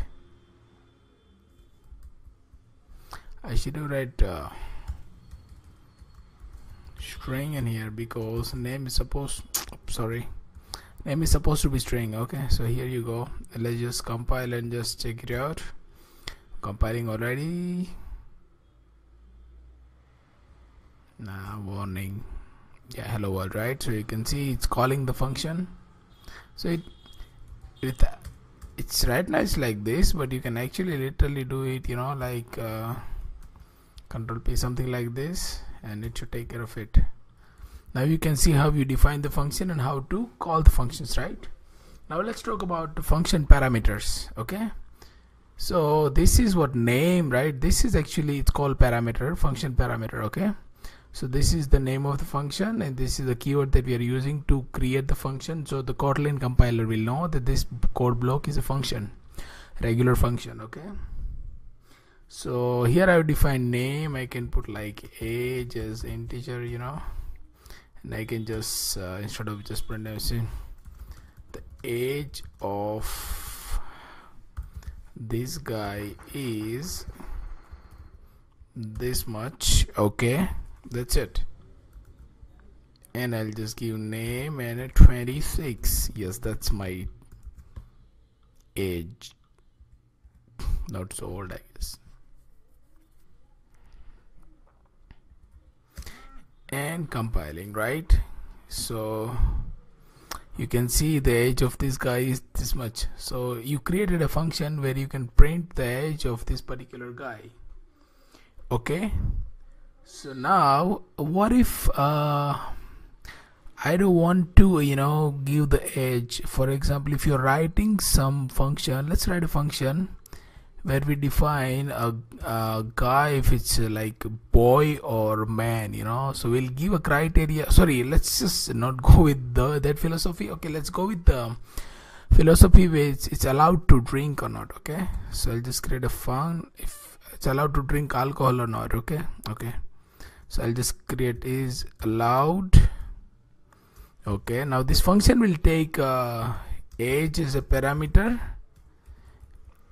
and name as a parameter. Okay, and it'll return boolean that yes, this guy is allowed or this guy is not allowed. Simple, right?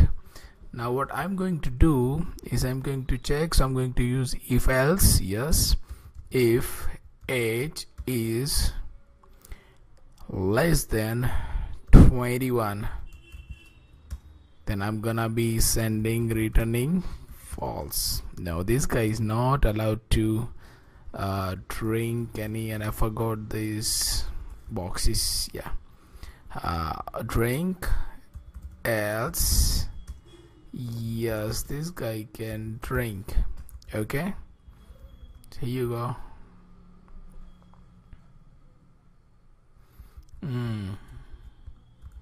As you can see, okay, name, I'm just going to print it out also.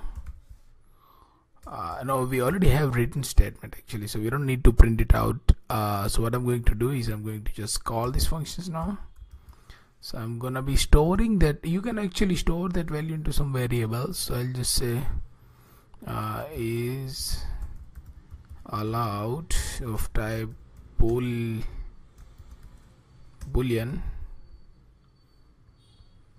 Sorry for that.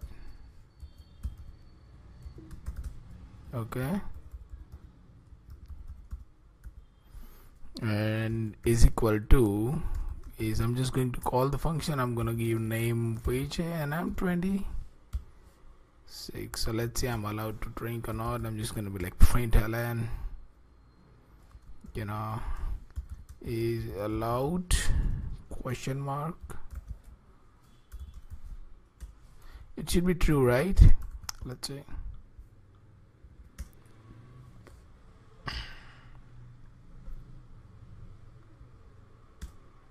but it's allowed true. So you can see right how it works. So what I did, I actually created function. When I put all the logic over there, I just get whatever input is required and I'll just give the output. So this is how you do return type. Okay, that okay, you are returning some value, and based on that value you can actually do another kind of things. You can chain together a lot of things, but that's like sort of like advanced topic to do. I mean, if you are just learning new to programming or new to Kotlin, then this should make sense for you as a functions. Okay, now default argument. So what if age, if I'm entering age nothing, right? If I'm not giving any age or something like that, and I want some default argument, so I can actually write that okay, default argument is 10. Okay, so now what happens is I can just say okay, this guy is allowed. There will be a situation. Right now this doesn't matter that much, but there'll be a situation when you want to do that. You don't want to pass around all the arguments. For example, if you're creating some sort of DB connections and all sort of things, right? So you want to have some sort of default arguments, that password protected. Yes, by default this should be the password. By default, this should be the location from where I actually read the encryption keys and all those kind of things, right? So what happens right now, you see, so I'm just allowed to pass the name and it'll still work, right? The function expect 2 arguments, but I'm actually passing 1 and it should still work. It is working. Why? Because now when you don't pass any age, right, it'll take age as 10. But remember, there is only one caveat in this, that all the default arguments should be at the end of the function parameter list. Okay, so for example, if name is also default, then it's okay, but here name is the required argument. You will always have to pass it because there is no default. So you should actually go in that order. Just start with all the arguments which are required and there is no default value for that, and then just move it to the other side. Okay, so you have to do like this. This is called like positional parameters, you know. But there are another way. There is a way you can actually come over, you know, come over this limitation using named parameters. Okay, so what if I just want to be like, you know, oh sorry, I want to do something like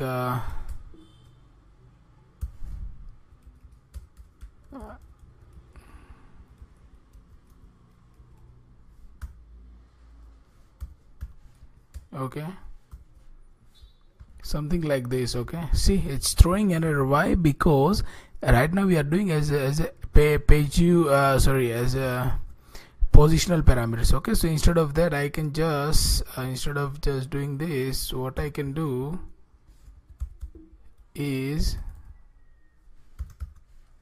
I can give like something like this, and this will work now. See, now it's not throwing error. Why? Because, and this is one of the really good feature I think Kotlin provides. It provides you to, you know, it's allowing you to do named parameters. So it becomes very easy, right? You don't need to go through that positional order. Okay, that the age should be the only first, and name should be the second parameter, stuff like that. You can just say, okay, name is this and age is, I don't know, 32 or 30, right? See, and it's really good. I mean, if someone is seeing your code, right, they can literally figure it out, you know, that okay, these are the parameter you're passing, and this, I just love this feature in Kotlin, you know, honestly. And if you are doing a lot of Kotlin programming, you will get used to it and you will love it too, I can guarantee you that. So this was name parameters.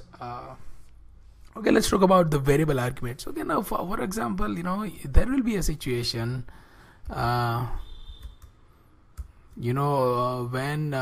you might want like something like variable arguments where you don't know how many arguments you will be getting, right? So let me just clean out this code and let's create a function where arg, or I don't know, get names function. Okay, so now you don't know the amount of names that guy might give, right? Okay, so one solution is you can actually expect an array of names. Okay, or you can expect a variable arg. So for example, you can just say where both the situations gonna be same. Okay, okay, I'm reading nothing, so I'm just gonna be like unit. Easy, right? See, so now what happens is this names, it's actually an array. Okay, so for example, if you want to print who is let's print out all the people who are there, right? So we learned some loops and everything. So for name in names println, the name is, I like to do a little bit of those. Okay, it's easy, right? So now whatever number of amount of name you are getting, now see, it's not array, remember that it is still so you can just be like, okay, VJ, you can see that, right? And it's not throwing an error. Why? Because it's a variable argument. Simple.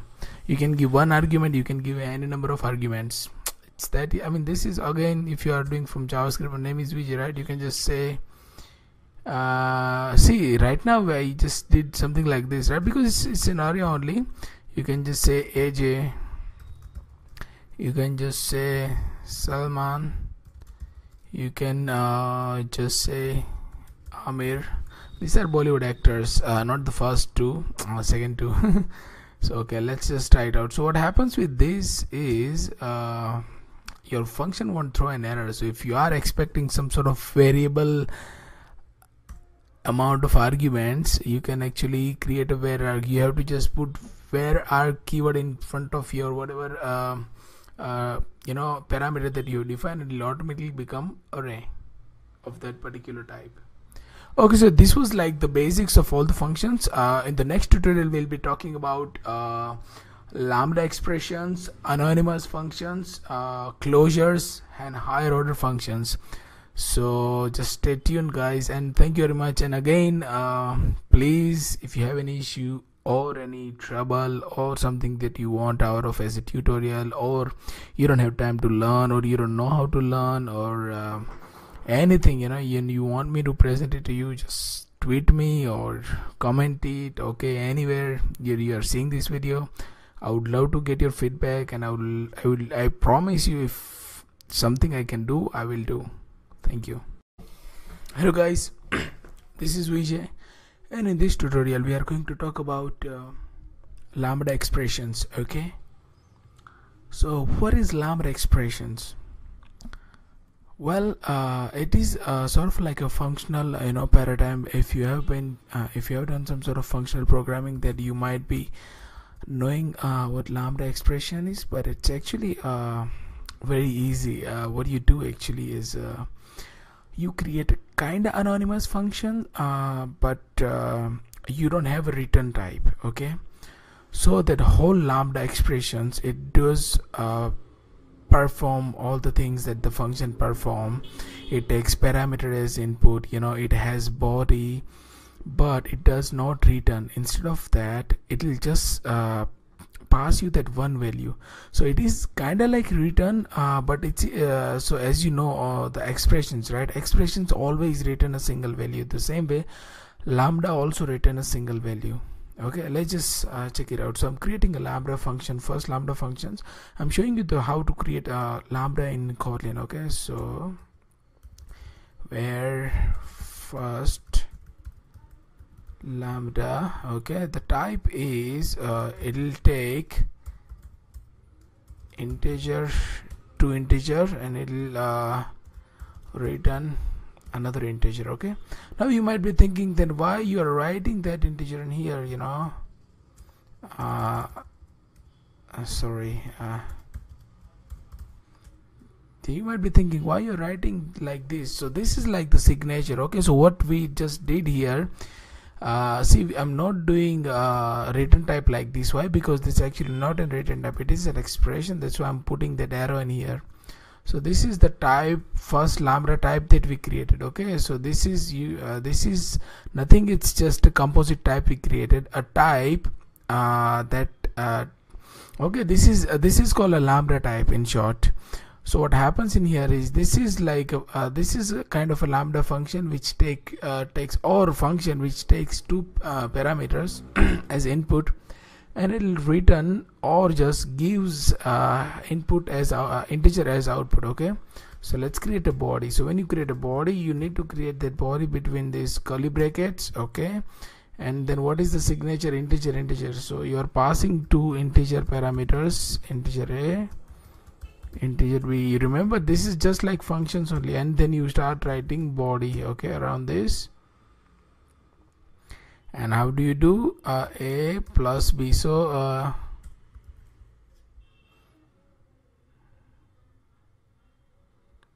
okay,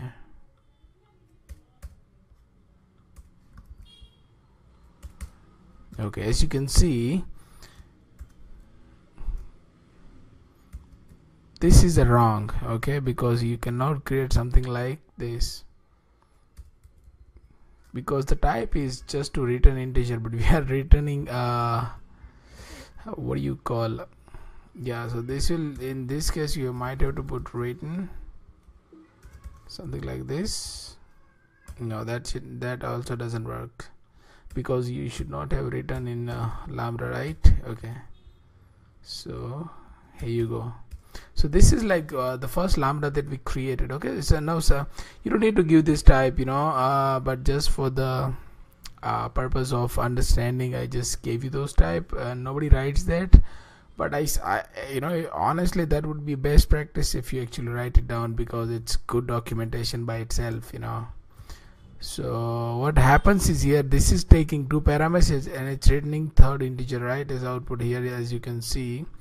So a plus b, right? So this is nothing, it's a simple lambda. Okay, and how you call this? Simple, it's like just calling the function first lambda 2 and 3, and it should give you 5. So I'm just going to print where result is equal to first lambda, and I'm just going to println that thing, the lambda result, result is result. Let's just check it out.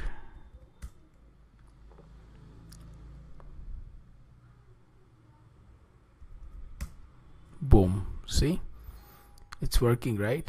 So what you actually did in here is you just created a lambda. You don't need to actually go through creating functions and everything. Now one of the important thing about this is it can actually capture your external environment. So this is a kind of like closure only, So what happens is, for example, I say integer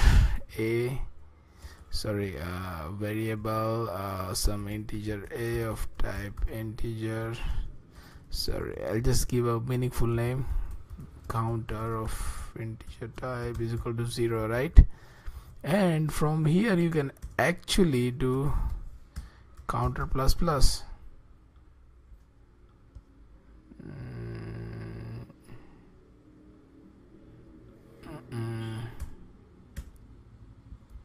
Okay, that's a lambda. Well, let me just remove these types for now. Oh, sorry, I shouldn't have, because that's not the body, that's the parameter stored. Okay, I messed it up. Let me just go back, guys. Yeah, now here is the body, so something like, don't worry, I'll just fix it up for you. Yeah, so here is the body, as you can see, right? So what is happening in here is this first lambda, right? This function can actually capture the environment that it is in. Okay, so counter is actually, if you see, it's outside the scope of the function, and still that function will increment the counter. So I just have to print counter also.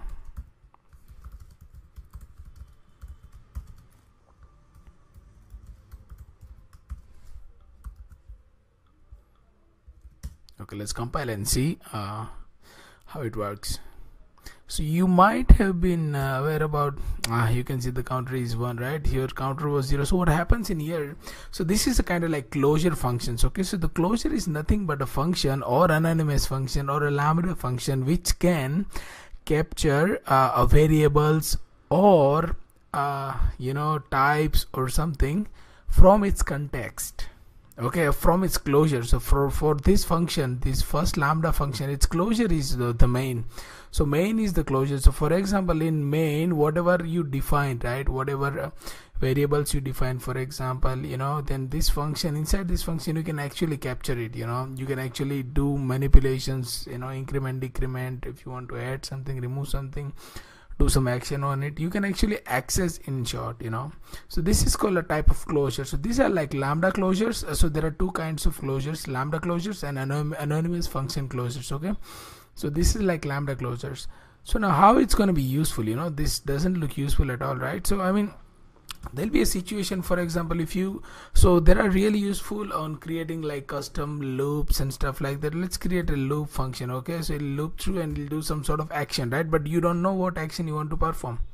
So what do? You ask for example, items as array of int. Okay, and you just want to increment and just give another array as output, or you don't want to do anything, right? In short, literally nothing. So what do? You actually expect lambda, okay, with one integer, okay, and you're giving integer as output. So this is kind of like your function right now that you are implementing. Okay, now what is happening in here, parameter name expected, okay, and this will return nothing. Okay, function loop, and the parameter that we are passing first is the item, which is array of integer, which is fine. Another one is okay, oh sorry, so this is here is called, we'll call it the name closure. There you go. Right, so now what is happening is, it's actually, so we now function is not deciding what to do. It's just going to do for loop, okay, like item in items, and it's just going to call this function with your item in it. Okay, that's it. Okay, let's create a function that will do some sort of transformation like mapping or something. It'll again give array of integer. So now what it do, it'll define array of integer, for example, where new items is again array of integer is equal to array of type integer.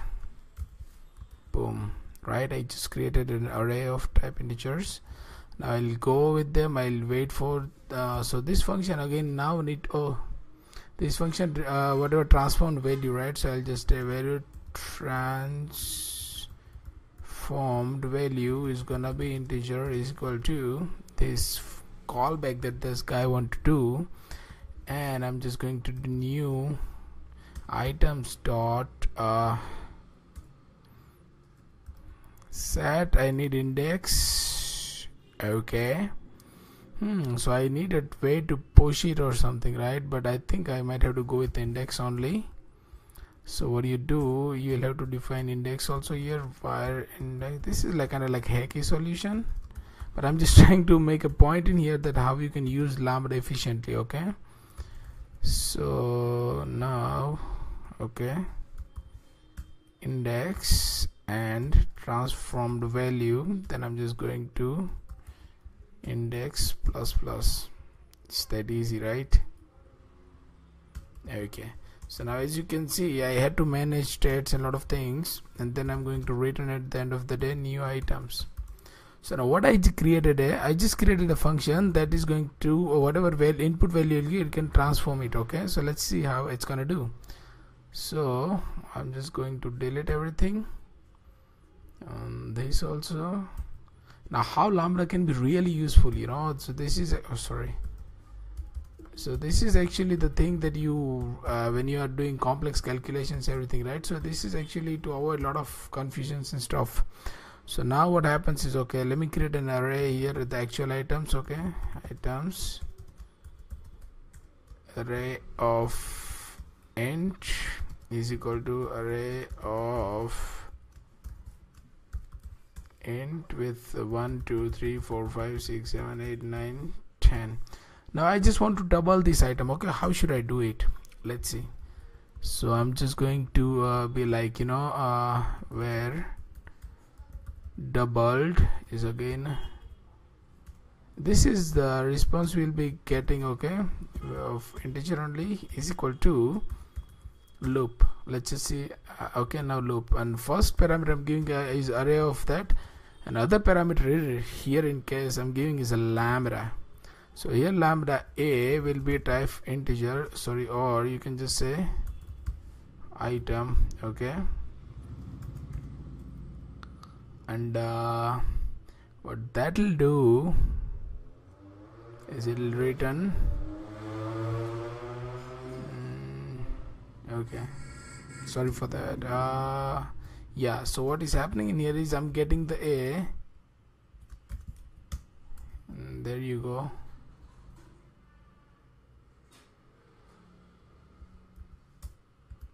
Okay, and what I'm going to do, a plus a, sounds good. Okay, I'll just do item type int. This is a bit tricky.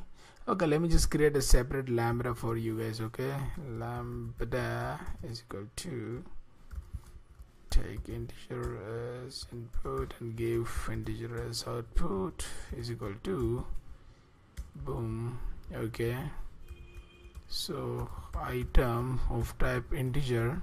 Now this gets a little bit complex and we'll take item plus item because we are doubling, right? So here you go. So instead of writing all these things, right, what I can do, I can literally just, because I created lambda, I can just give lambda and it should work. See, I told you. Okay, I understand what was the issue. I forgot to give this parenthesis, but that's okay.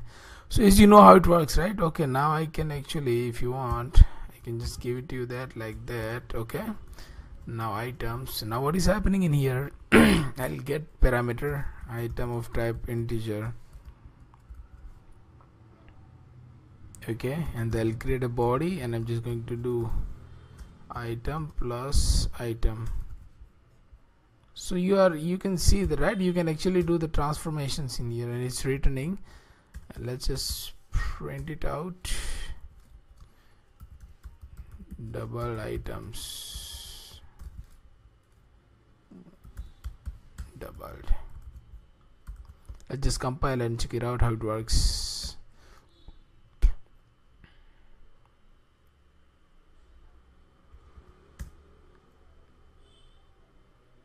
Okay, out of bound exception.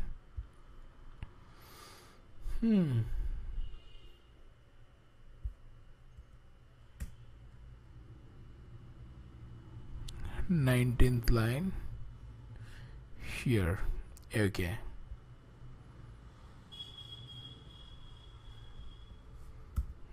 sorry, I made a mistake in creating error. So what we need to do is we need to create a with array of size 10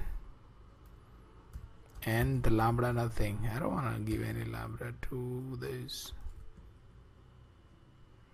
Okay, no value pass. Okay,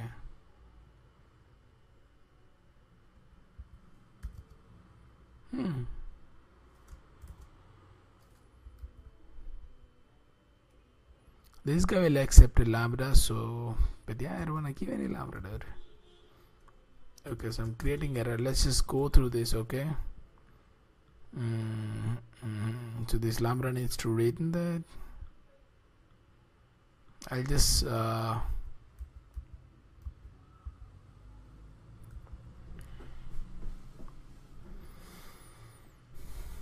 okay, so we are kind of stuck in here. So instead of storing into this, I'm just going to print it out all the double values, I guess, you know. So instead of returning the array, or what I can do is in the items only I can store it. I think that would be the better solution instead of, you know, like storing somewhere else. Or I can just do something like I just can copy new items is equal to items, you know, that's it, right? And then I can do, because now it's the array, copied array. Let's just see how it works. It should not throw some weird exceptions. Okay, so we created an item, we just didn't print it out. Okay, so let's just for item, sorry, new item in items, I need to do this, otherwise again it will throw an error and you guys will think this guy forgot. Yeah, I kind of forgot it, sorry for that. Okay, TK, I'm just going to print new. Okay, new item.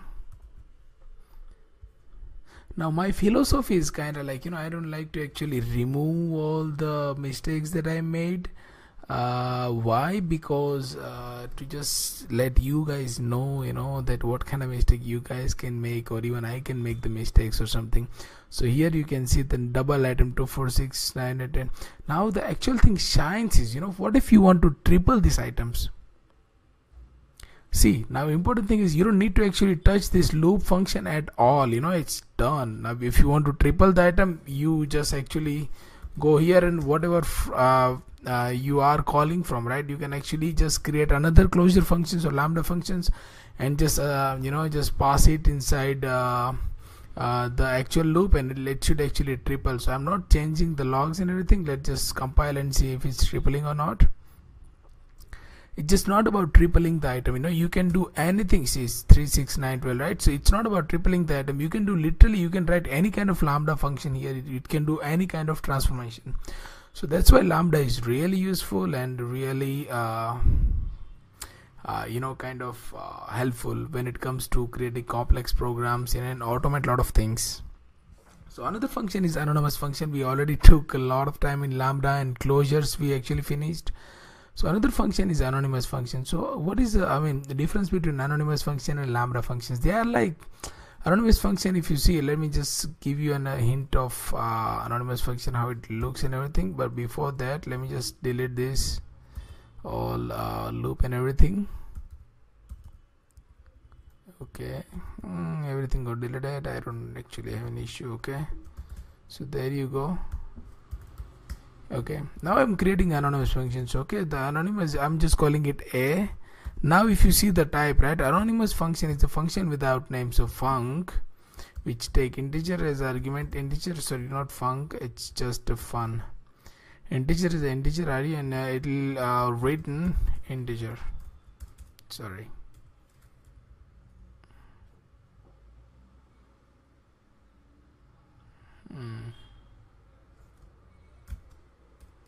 Okay, is equal to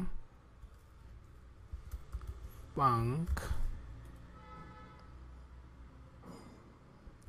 a int. Why I'm keep writing func? I don't understand. From b int.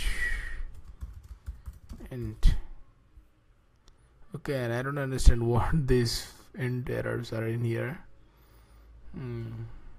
Interesting. Space near is like what, b. Oh, I need to give the parameters. Yeah, I need to give the parameters in here. Okay, I understood that thing now. Okay, so let's just go through again, just check it out how it works. So I'm creating an anonymous function, fun, signature are input are a of int, b of int, okay, and it's returning int. I just thought I should store it in variable or something, you know. It returns 0. Okay, there you go. Now we can store this into f. So this is called anonymous functions. If you see the difference between lambda and anonymous function is nothing but these functions can actually return, while lambda are expressions, so they don't return. They'll just give you one single value as a finishing of the function. That's it, you know. So whenever you want to finish the function in lambda, you have to write last expression that returns something that lambda will be expecting. And these are anonymous functions. They are almost same, no difference, but whenever you want to write return, you can write anonymous function or you can write lambda functions. Okay, and let's talk about the higher order functions. So if you go back, right, we actually created a higher order function, and I just forgot to just mention you guys. So function that takes functions as parameters. Okay, that's called higher order functions. So for example, this loop, right, so it's taking function as a parameter or a returning function. So in here we are not returning function, but if it's returning the function just like this, you know, it'll give you a signature like this, then it is called higher order functions. And half of the Kotlin is made up with higher order functions. So you gotta learn this, you know. You gotta learn lambda expressions, mainly anonymous functions. They might not be using that much, but lambda expressions is the must thing, so you gotta learn it. So I think this is it from the advanced functions. Okay, and yeah, let me check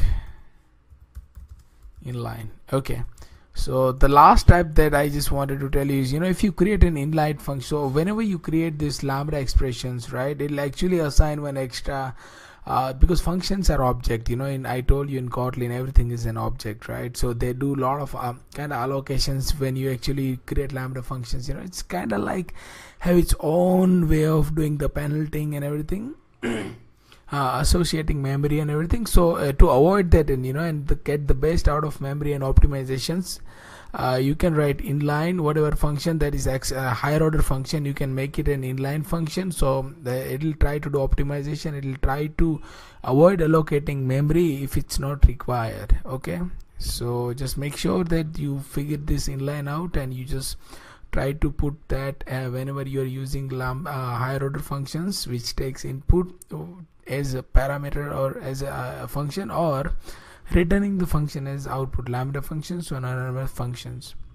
So this was it, guys, from function, and with this we are actually I'm kinda finishing off with the basics of Kotlin. In the next section, right, I'm going to talk about object oriented Kotlin. That's where actual fun is, so I'm pretty sure you guys must be so much bored with this content by now, I guess. Just let me know your thought. If you are bored and you think my videos are kind of too much explanation and stuff like that, I would love to get some feedback from you guys. So thank you very much, and we'll talk about OOP from next section. Okay, guys, be cool and keep coding.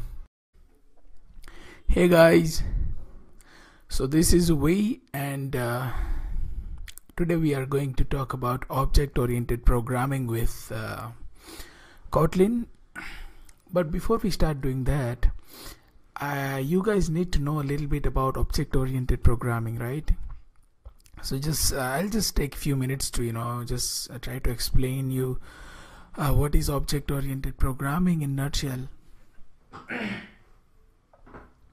Okay, so what is object-oriented programming? So in object-oriented programming, or languages related to that, everything, all the types, everything is actually object.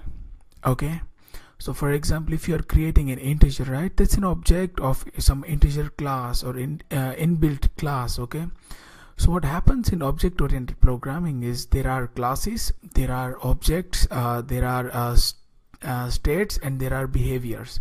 These 4 to 5 kind of things you need to make sure that you have, and there are some advanced concepts like inheritance and polymorphism and all those kind of things.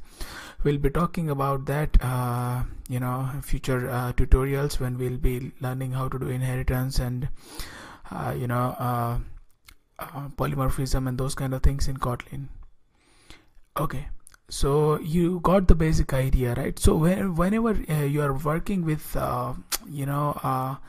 ideology of object-oriented programming, all you have to do is create a classes. Now classes are templates for your objects. Okay, so for example, if you want to create a school management system or something, right, so you create a class for students. Okay, now that student, you are actually templating, say, what should be there in the student. So you can say it should be enrollment number, the name, the address detail, the guardian details, all those kind of things should be present in the student object. So when you create a new student, right, you actually create that student or student object based on this template. Okay, so we can have some sort of type safety. Okay, for example, if you're creating now you have a template of student and you want to create a student object. Okay, let's take an example that student 001 you want to create. Now when you create a student, right, you know that this set of fields you actually need to fill to create that student. Okay, and that will be same for all kind of students, if it's student 1 or it's student 1 millionth. So there will be a symmetry between all of the students. So it will create a kind of like common structure for student, and that's how I think the whole notion of classes and object-oriented programming and those kind of things works. So let's get started. Okay, this is like very basic. There is a lot more things to do in object-oriented programming, but you guys don't need to worry about that. Once you get used to object-oriented programming, basics, you will figure it out, and you will just keep asking questions, and you'll just keep getting answers. It gets really deep. But let's not worry about that. It's really fun thing to do, object-oriented programming. And Java, as you know, is designed as object-oriented programming. So Kotlin is also something like that. Okay, then without further ado, let's get started. Okay, so first we'll create a class. Okay, so what is class? In Kotlin, class can be created using class header and class body. Remember this structure. Okay. So in Kotlin, everything is this. Now to create a class, you need to have this keyword class. Now class header contains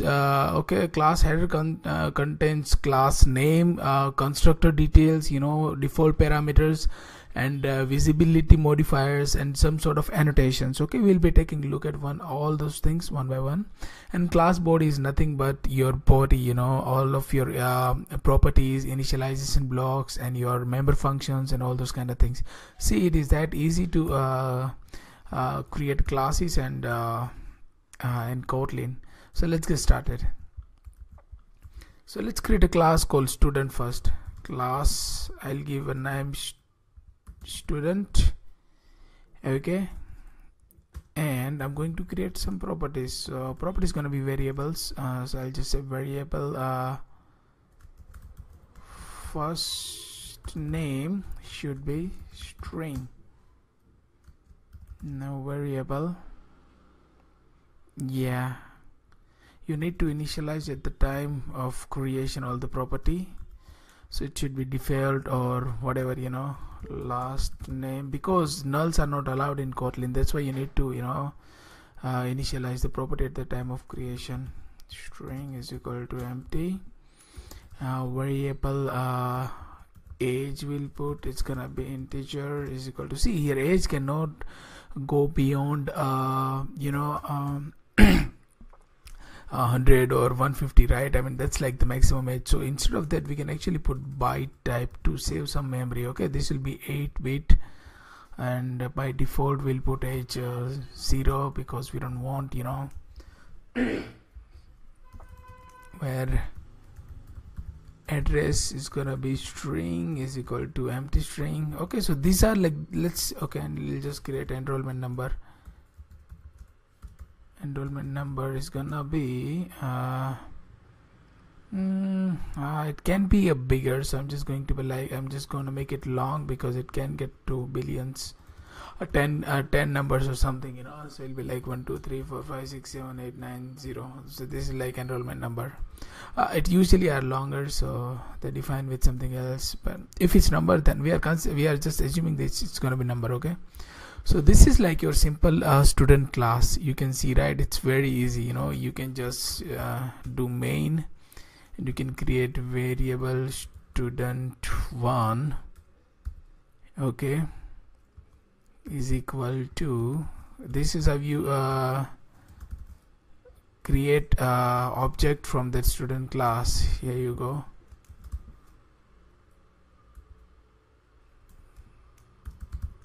First name is, let's see if it's even valid or not. I don't think you can do something like this. No, unresolved reference, right? So you cannot do something like this. You have to create constructor for that. You cannot directly if you want to update these properties, right? So how are you gonna do those kind of things? How you update, how to create properties, So let's see, I'm just going to delete it out, and let's go to the constructor. Before going to the constructor, I just want to say you can actually create a class without body. Okay, this is like empty class.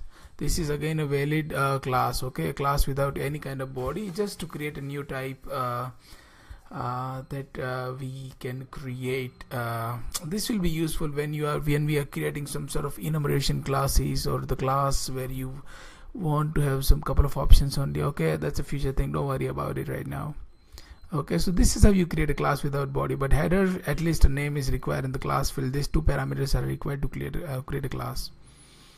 And remember, all the classes by default are final classes. Like if you are from Java or something, like final classes are classes that you cannot overwrite, they are like the finalized. So in Kotlin, all of those things, right, you have to explicitly specified that you want this class overridable or not. That's kind of like inheritance topic. We'll again figure it out in future videos. I just thought it should be the message should be conveying to you that everything is finalized in Kotlin, because they don't have a concept of static, right? That's why. Okay. So what I'm going to do, I'm going to remove this now. Okay, let's create a small object right now. Before that, let's go through the constructors. Okay, so what are constructors? So constructors in Kotlin are like two types: primary constructors and secondary constructors. Okay, now the primary constructors will have to be only one, and secondary constructors will be there can be many secondary constructors. Okay, that being said, okay, let's get started and create a primary constructor. So to create a primary constructor, right, you see, okay, what you do after name, you write constructor. That's it. Okay, so this is now your primary constructor. So primary constructor is actually a part of your class header. Okay, and then you can take parameters like if you think that I just need like two fields which are required, is like first name and last name, and first name and last names are required fields. Let's just create I'll just take first name is gonna be string, and remember you have to explicitly specify the type in here. Last, yes, it's required. That's what I like. Okay, so here we created a constructor. Okay, now if you want to create an object, you can literally create the object using this primary constructor. How you do that? Simple, you just create variable student1, sorry for that, is equal to student with first name I'm just going to give AJ, know that I'm a student, and last name I'm just gonna give a B, MBJ. That's my surname. I know it's pretty long. I don't try to speak it out loud. Don't worry about that. You can call me VJ. That's cool, or V for short. Okay, so this is how we create a student. Let's just print it out. The student class student, but it's not going to print it out, I guess. So I'm just going to okay, I'm just going to like print ln the first name of the student is student dot see, and this is one of the really good thing. You don't need to create getters and setters in Kotlin. You can just do dot notation and you can just call this. It's really good. I mean, Java also they have this support, but for that they need to be private and all those kind of things, right? But that's not in Kotlin. Okay, last name is Taylor.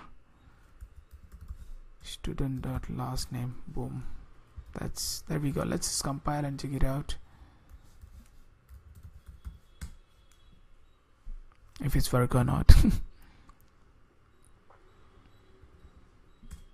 Okay, the first name of the student A and empty is A. Okay, so there is something wrong that we are not looking at.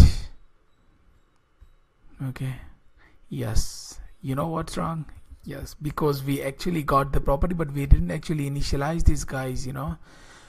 Definitely you got the point. This was not intentional, but yes, now you actually figured it out, right? Just passing the parameters won't gonna cut it, so you have to initialize this.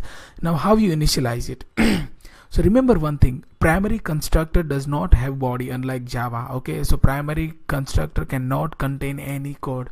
So you might be thinking, then how we initialize the code then? Really good questions. So for that, in Kotlin they have initialization blocks. Okay, now you can write multiple initialization block. There is no limitation on how many you can write, but for the ergonomics, you should write 1 or 2 or 3 maybe initialization blocks. Okay, and the initialization blocks they will get called at the time of object initialization. So this is where you create an object. At the time these init blocks will be called. So let's see how to create. So to create an init block, you have to write init. I'll just print it out some init called. I'll just do something like that, and then I'm going to be like first name is gonna be like first name, and last name is gonna be like last name, right? So now what I'm doing, I'm initializing and I'm actually providing those things, those values to our properties. Let's see if it's giving us a desired result or not.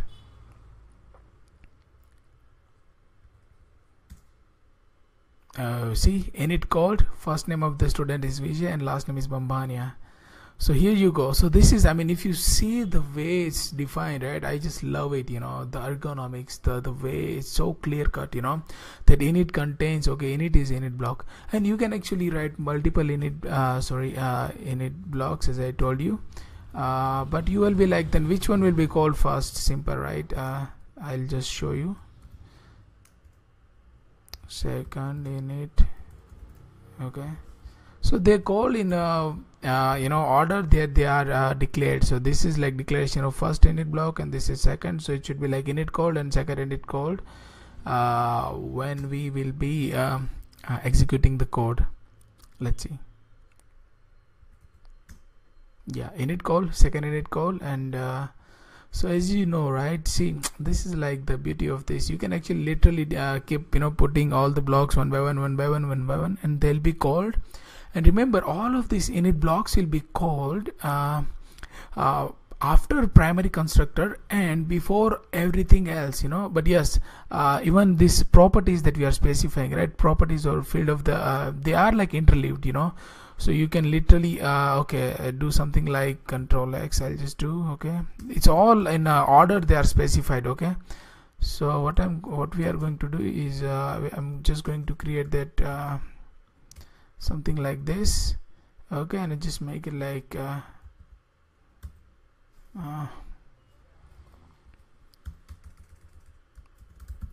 first init, and then I'm specifying all this, and I'm just gonna be like second init, okay. Now if you see, right, what's gonna happen is now when this init block is called, right, these properties are not actually, because everything is in order. So if you be like, you know, you like to do first name is equal to first name, it won't work. Why? Because see, variable cannot be initialized before it's declared, right? So everything inside the class is in order of you know, sequences. So this variable is not yet defined, you know. So if you see, right, init blocks are nothing but just sort of like initialization functions, you can say that, which are executed in you know, the same level as the variable declaration. So this everything is in order. It's not like that all the variables, when you compile and create an object, all the variables will, or fields or properties will be created first and then all the inits will be called first. No, they are at the same level, you know. Okay, let's just compile and check it out if it's work or not.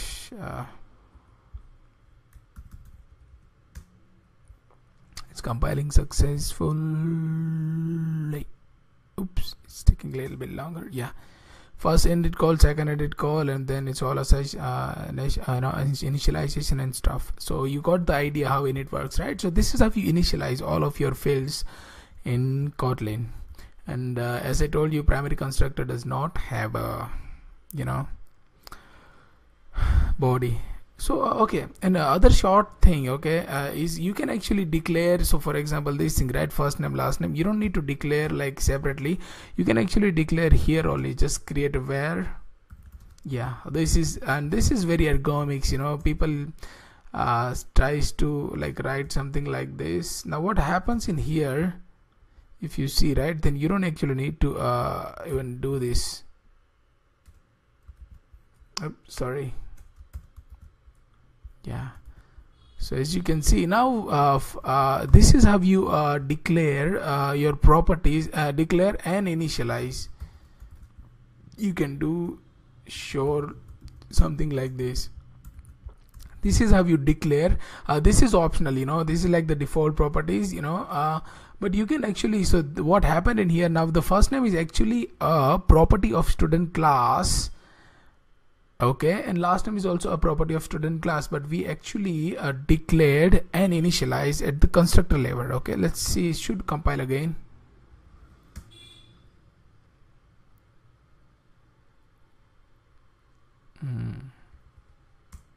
boom, first, second. See, there is no thing, right? So this is how you can, like for example, if you have like a couple of properties which are required and you don't want to actually just put it out, it's again a good ergonomics to actually just put it down in here. Unless you have like a couple of properties, then you can just put it here and just be done with it. But if you like 10s or 15 of property and you are building some big class or something, you should actually put it here for the good documentation and good readability. I mean, that provides something like that.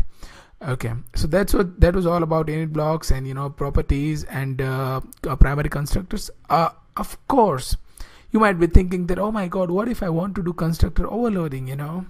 Of course we have something for that. That's called secondary constructors. Kotlin is like, they actually learn a lot from all the failures from other languages. It is nothing, it's actually just constructor overloading, but in a little bit of different way. So secondary constructors, right? Secondary constructors, when you create them, let's create a secondary constructor. So secondary constructors can be created using constructor keyword, that's it.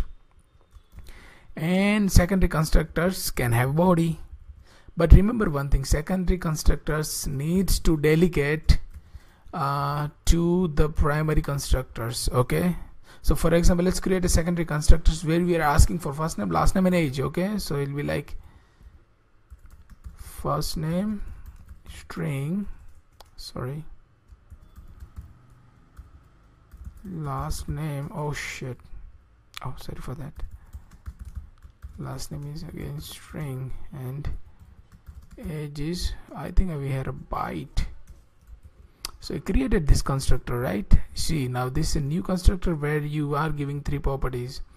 So what you do, you actually need to delegate these to primary constructors or another secondary constructors which actually delegates to primary constructors. But remember that that you need to delegate, you need to call the primary constructor. That is the only way you create object in Kotlin. So secondary constructors, when you create it, this is like a method that is actually pushed towards primary. So what in here is happening is this constructors will take everything and just pass it to this guy. Okay, for example, first name, because it requires 2 parameters, right? Last name, and the third thing is age is equal to age. Okay, and I'm just going to say secondary constructors called println secondary cons, I'm just calling it cons. Okay, for constructors, big name, and I mean not know the spelling, a lot of possibilities, right? Okay, so here the secondary constructors has been it's been created. Now let's just go, I'm just add the age 26. Oh, this student is really old. See, it's not throwing an error. Why? Because now we have this constructor in play. Okay, so let's just create and see how it works. Can we do something like this? Yeah, okay. The age is, boom, student1 dot age. There you go. Let's see.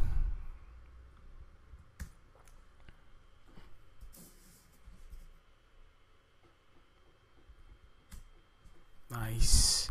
First, of course, initializes block needs to be first, then second, and then secondary constructor called. See, and the first name is okay. Let's see if the primary constructor is calling or not. Of course you cannot check it out. Why? Because, but yes, we can check it out as if the first name and last name are like defined. Because if you see, right, we did in secondary constructors, we did not actually assign this first name and last name. We just assign age and age a property only. So then we actually written it delegated to the primary constructors that you refer using this class. Okay, this is the keyword to refer to the current context of the object of that particular class. But this here is a primary constructor, which is a class itself, right? So we are actually creating a class itself and returning it. So what is happening in here?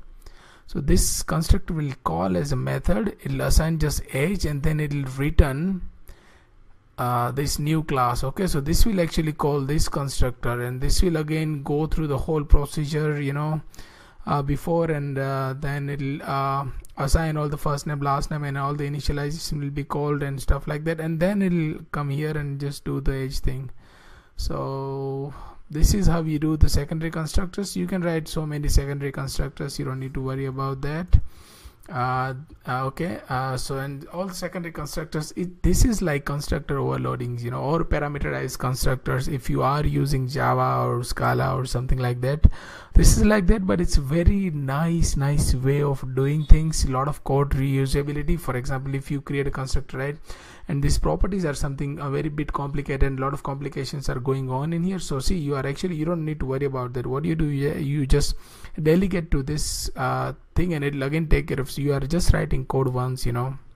So I think this is one of the beauty of the Kotlin. Lot of code reusabilities and stuff like that.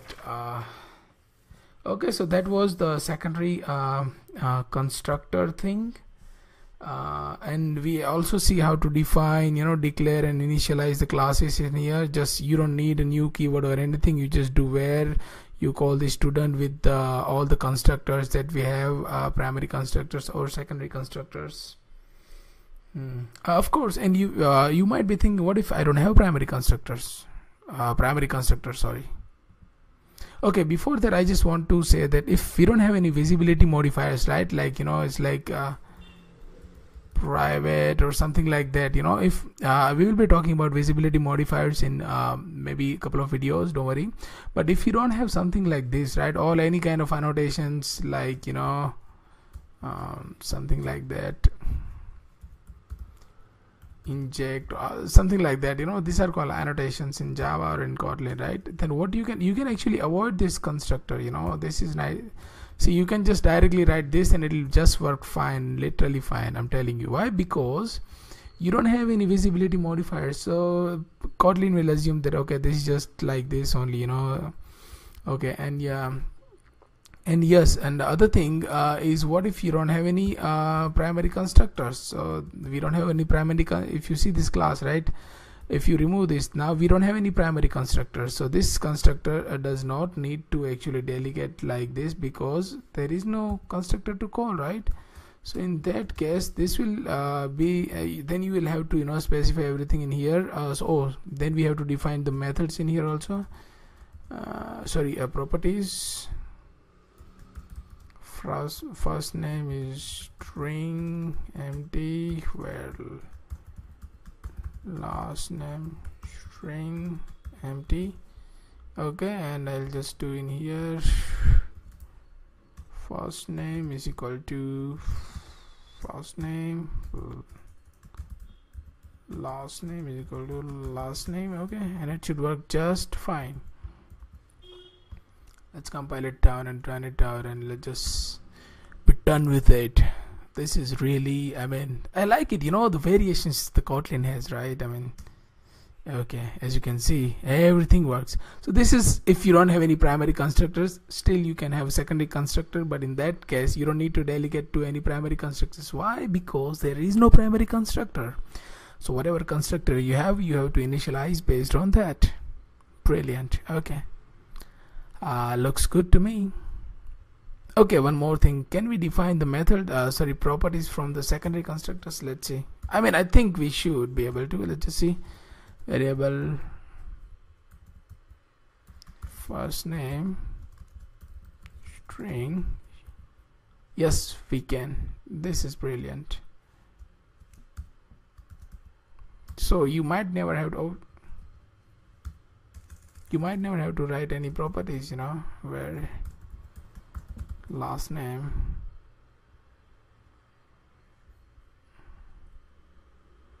okay, no, see, you cannot define variables in secondary constructor, so it's kind of bummer for you guys. I just wanted to, you know, just make sure every possibility is taken care of, you know, so you guys don't get confused. Yes, in secondary constructors you cannot declare and initialize your properties. That's only a job of primary constructor. Okay, so this is all about, you know, how to create a class and the class header and class initialization blocks and class primary constructor, class secondary constructor. Okay, and let's talk more about classes in future. Okay, now before that, okay, I just want to give you a sneak preview of how to create a member functions in class. Okay, now the member functions, right, they are just functions, but one thing is they have access to context of the class. Okay, and second thing is their scope is limited to this object. That's it. Let's create a just simple function, print values or print student. Okay, it won't take anything and it won't give anything, but it's just going to print ln. It's just going to print it. Okay, I'm just gonna be like, first name is this dot first name. This is how you access it. Okay, plus sorry,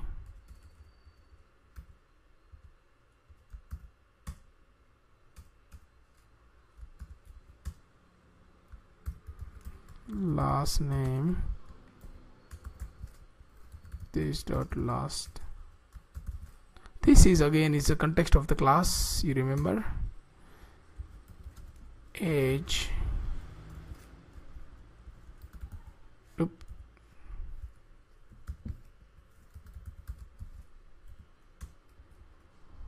easy peasy. Okay, so now we don't even need to actually print and do everything else that we did here, right? So whenever you create a class, you can just say student1 dot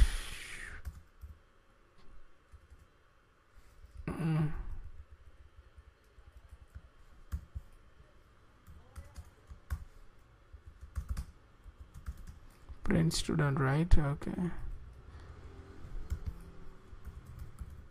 print student. Okay, there you go. See, so you don't need to actually define, you can actually print it again and again instead of writing all those big print, right? You can just define it that object level once, and on all the objects you can just use that code. Boom. First, secondary, right? First name is Vijay, last name is Bambania, age is 26.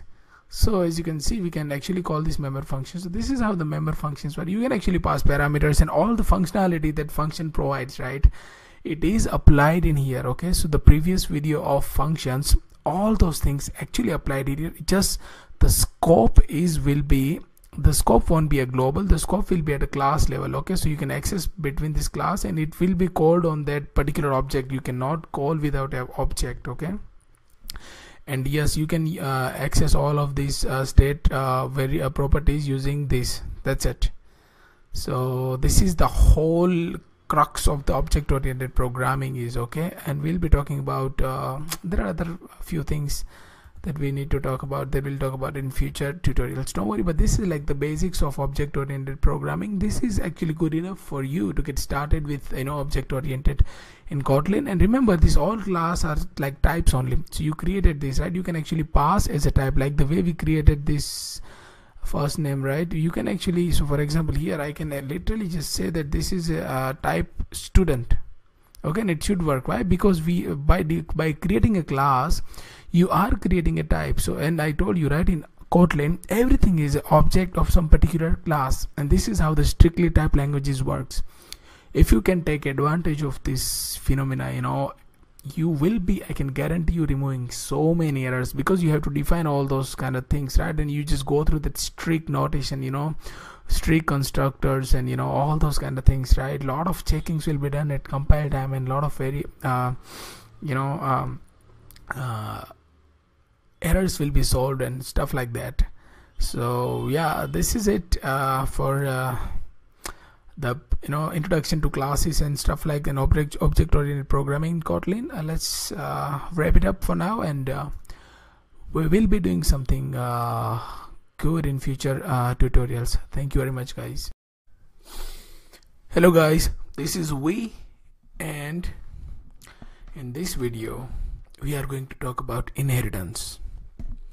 Well, if you know a little bit of object oriented programming, that you might be aware that inheritance is one of the base principles, or very important principles, or like methodology in OOP.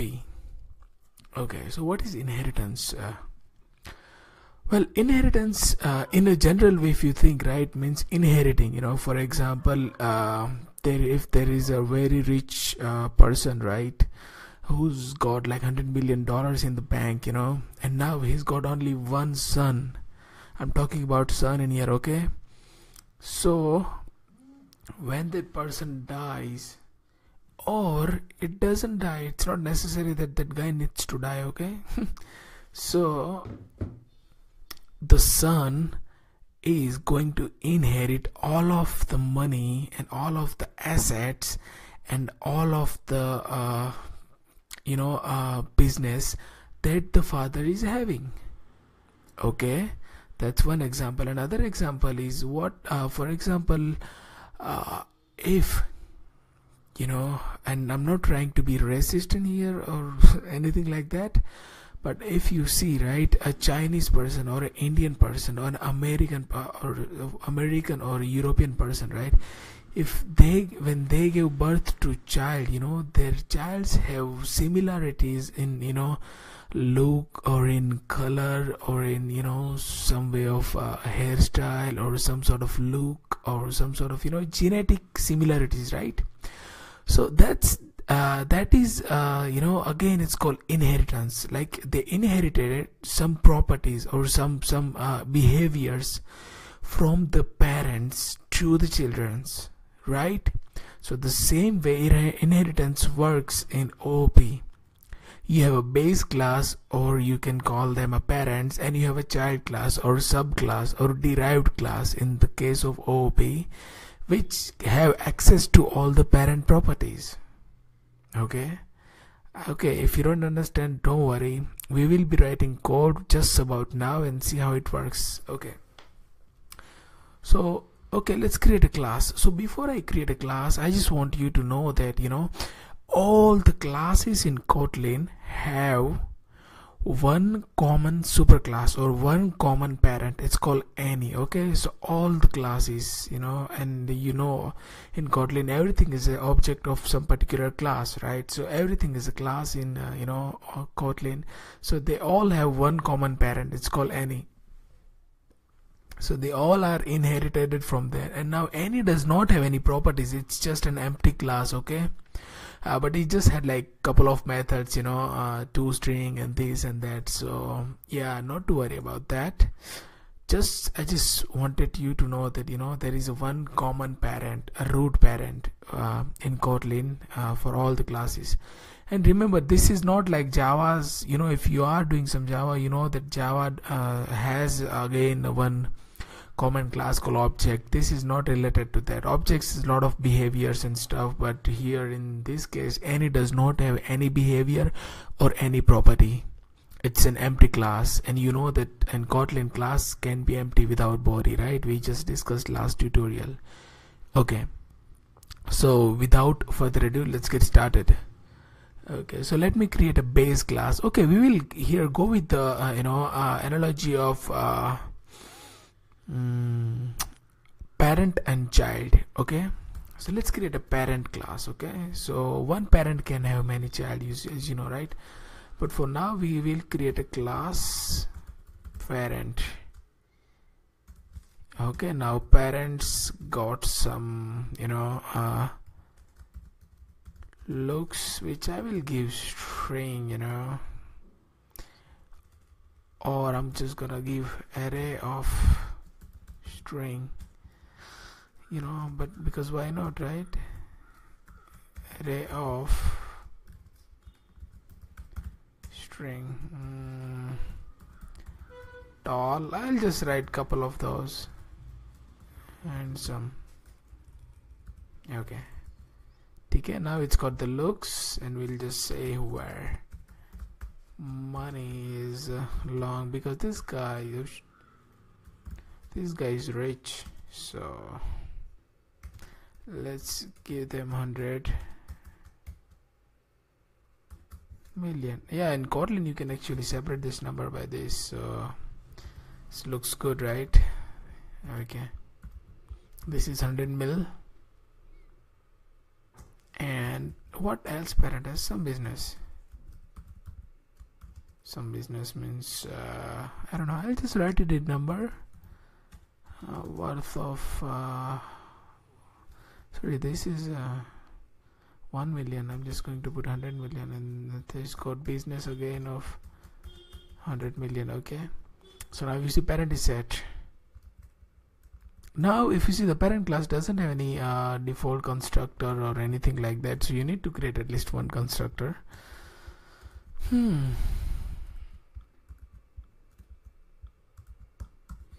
Okay, so the thing is, when you create a child, right, before that you need to have a parent. Okay. I think this analogy is not going to work. Okay, so let's get started with the analogy of a person and a student. Okay, so what I meant to say is, okay, the person can be student. Okay, so yeah, let's get started. Let's just create a superclass called person.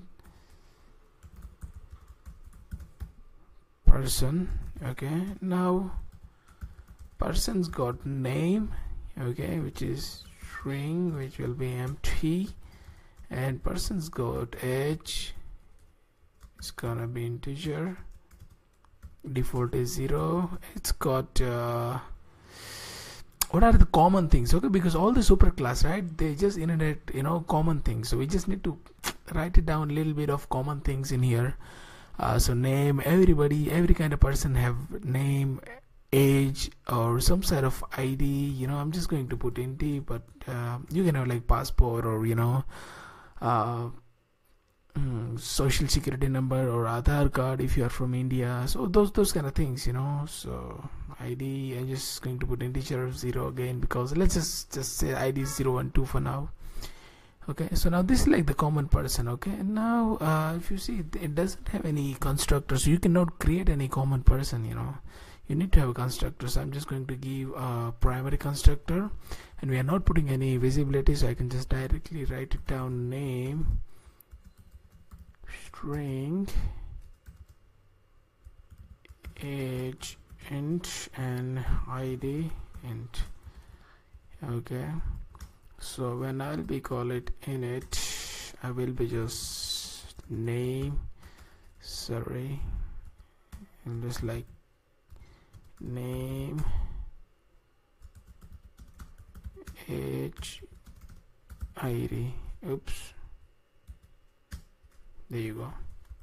Okay, now person is created. Okay, and I'm just going to create one function to, like, you know, print person or something. Print person, it's going to print it out. How? Print Helen. Name is this dot name slash and enter. Age is this dot age, and ID is this dot ID. Well, as you know, print person. Okay, so now we have a okay, and I'm just going to put person can be without ID for now. Okay, I just I know.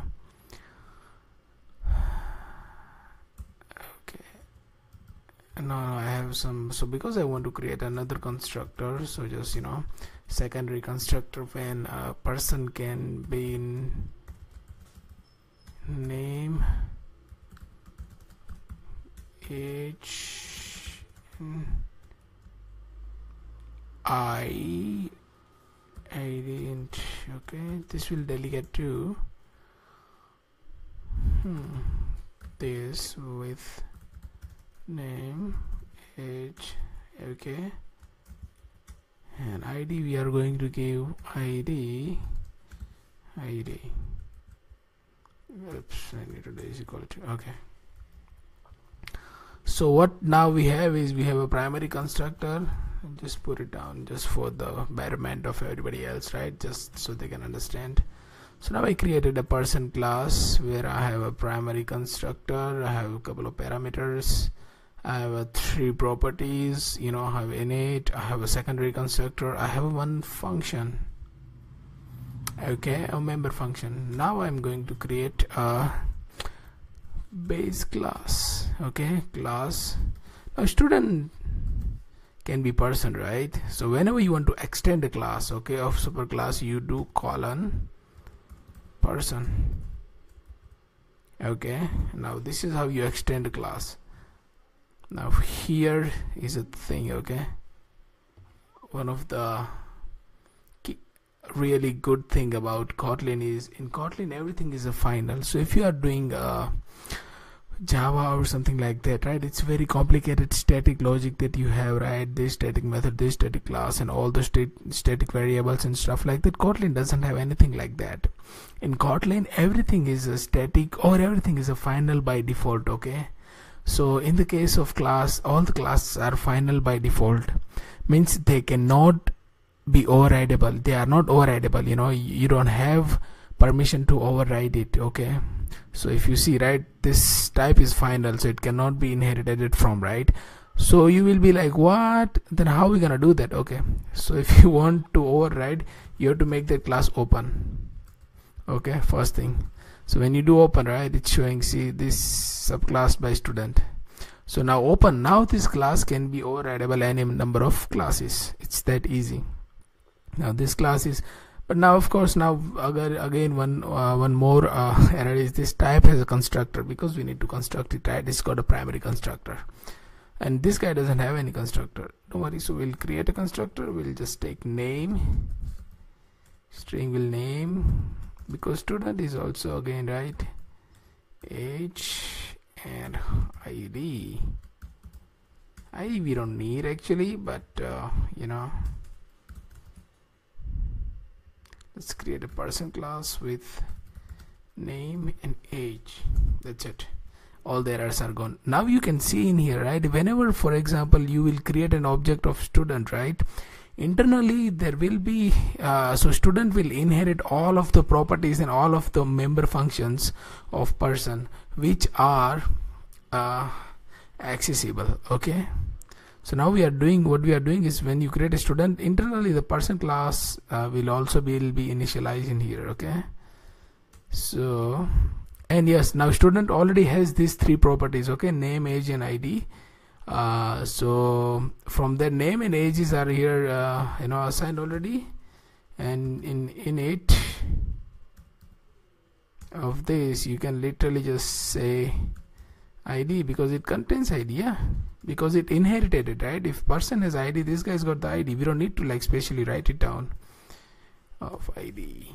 Boom. See, let's just call this main variable student1 is equal to student name bj, okay, and sorry, age is gonna be 26. We're waiting for, oh, we have a third parameter, id is 22. Just write it down, okay. See, okay, let's just see print. We don't need to undo print, and because you already have a print function, right, so you can just say print person. So this will print student. Why? Because it's already defined. So as you know, right, this is the main magic with the inheritance. You have a lot of stuff already defined. You don't need to do any of the work. Name vj 26 22, right. See, I didn't have anything in student, but still I'm able to do this. So this kind of inheritance is really important when you are doing some sort of database. For example, if you're writing an application, right, where you have like 4 kind of databases, and to create a common interface between all 4 kind of database, you can do something like open class db, which does read, which does write and everything, and with some specific parameters, and you can just override all those reads and writes methods, and just do the work. I think maybe if I'll create a project based video tutorial series on Kotlin, then I will be showing you guys.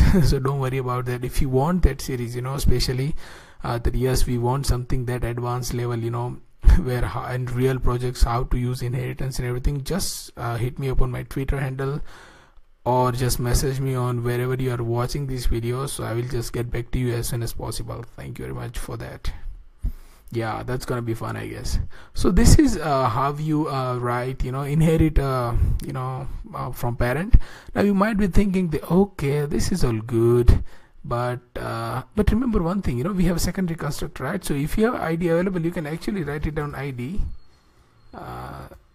okay, and it will work. Yeah, and so what will happen is, in here, see, this is nothing, this is just an initialization or creation of this person class object. Okay, so whatever constructor you have, you can actually use it. Okay, now what if this guy doesn't have any constructor? How is gonna sound? Okay, now the student doesn't have any constructor, but person has got a constructor, so we need to initialize. How you gonna do that? It's simple, easy. You just have to, okay, in this kind of situation, you need to have a secondary constructor, right? At that time, you just take name as a string, age as a integer, and id as integer. It's the same thing, and then you use super keyword to initialize the person with name, age, id. It's that easy. Okay, in this case we don't need this. Okay, just one line and we have everything ready. Now student is all person and it should work. So as you can see, right? So second, whenever you have a secondary constructor, use super keyword to do all the kind of things. And okay, so this is just class level overrideable. What if you want to actually override this person and you just want to add type is equal to student?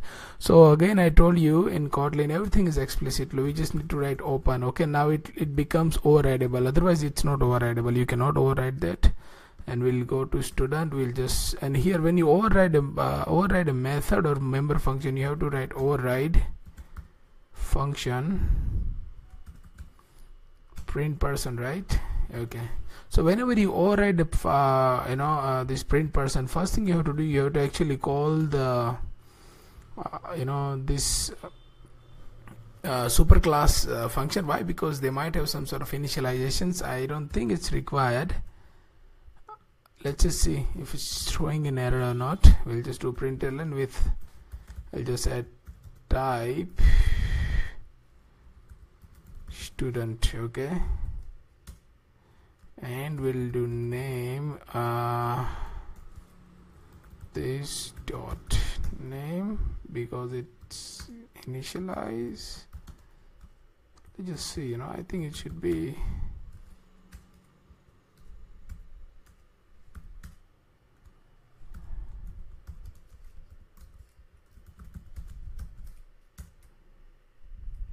this is gonna get interesting, I guess.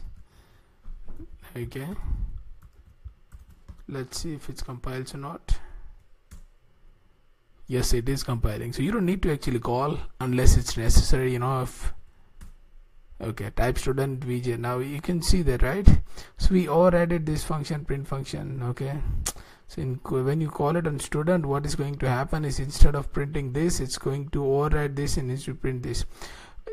Most of the time it's always good practice to do this kind of thing. Super.print person, why not just super.print person, but call this because this function might be doing some sort of work where it's initializing or it's calling some third-party service or something like that. So it's good idea, but this example, it's okay, it's not required, so it's just printing, right? So it's not required. Okay, so but you got the idea, right? If you want, so by default everything is a private, you cannot override it.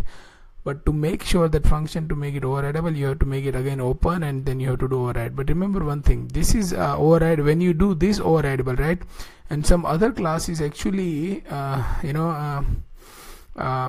inheriting from student, right? At that time this will become override open by default. So to stop that, you have to use final keyword. Okay, so now this guy is not overrideable, and yeah, it's redundant model. Why? Because nobody's overriding. And now if I'll create some other third class, third class, right, with that class is inheriting from student, at that time I will have to make it, this final will work. So this function is, print function is not overridable when you actually inherit from student. So yeah, so this is all Good. Now you can even actually override the variables also. For example, this name string, this, right?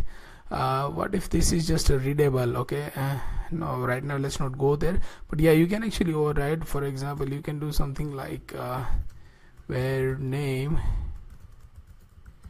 string or something like that, but see, it's not overridable, right? Because it's already has. So what you have to do is we have to make it again this variable open, and then we have to do override.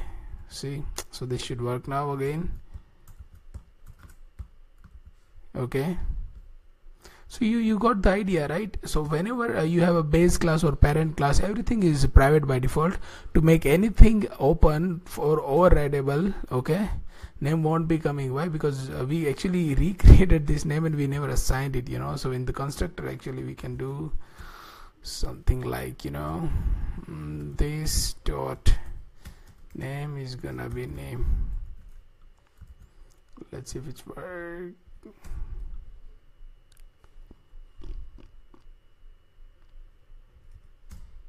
Hey, yeah, it works. So what happens, okay, everything is closed by default if you see, right? But to make it everything open or overridable, just keep putting open, and whenever you do, just override or override, something like that. To stop override, just use final again to make it again kind of static, so nobody can override from this guy. Okay, so this is the whole concept of inheritance. Okay, I guess that's in that way we are done with the basic level of inheritance. Just remember these open and overridable things. Okay, so that was it, guys, for inheritance. Maybe I'll see you in the next tutorial with another advanced concept about OOP. So stay tuned. Thank you very much, guys. Hello, guys. So in this video we are going to talk about some different types of classes. So Kotlin has got like a few types of classes, so I'm just going to just quickly go through the syntax and the purpose and some rules and regulations about those classes. I'll be mostly going through the class which are mostly used, which are like one of them is a data class. So mainly classes are nothing but the structures, right? So mostly we used to actually store it as a data container. For example, if you have a person class, right? So you want to go through hundreds of persons, what do you do? Actually create and store it, right? You don't do anything, So for those kind of use case, Kotlin people thought, why don't we just create a special kind of class? And because if you see, right, data class is like some specific behaviors repeatable. For example, printing out the data, copying one class to another class, and those kind of things, right? They have like repeatable. So they thought, why don't we create a special kind of class, and they just user just provide the properties and we'll internally generate all the methods.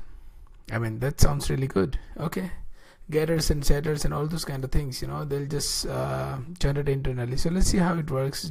Let's just have an introduction about it.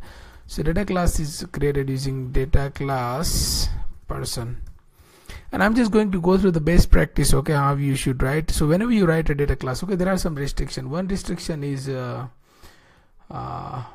should have one primary constructor at least. It should have primary constructor with at least one parameter, okay, and it should have a primary constructor, and all the parameters, right, they should be actually declared properties. They shouldn't be like just parameters. So for example, declared property means variable person name is string and variable age is int, something like this. So now you can see that, right? So this is like a sort of like a person data class. Okay, sorry, nothing. Okay, yeah, so this is a person class. You can see that, okay, if you do something like this, this is not allowed because it won't know, right? It should need to have this.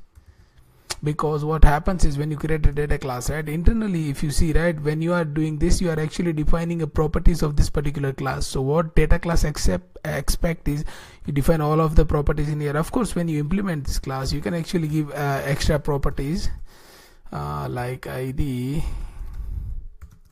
0, but what happens is, when the compiler is going to compile, right, it's not going to generate any kind of helper method for this.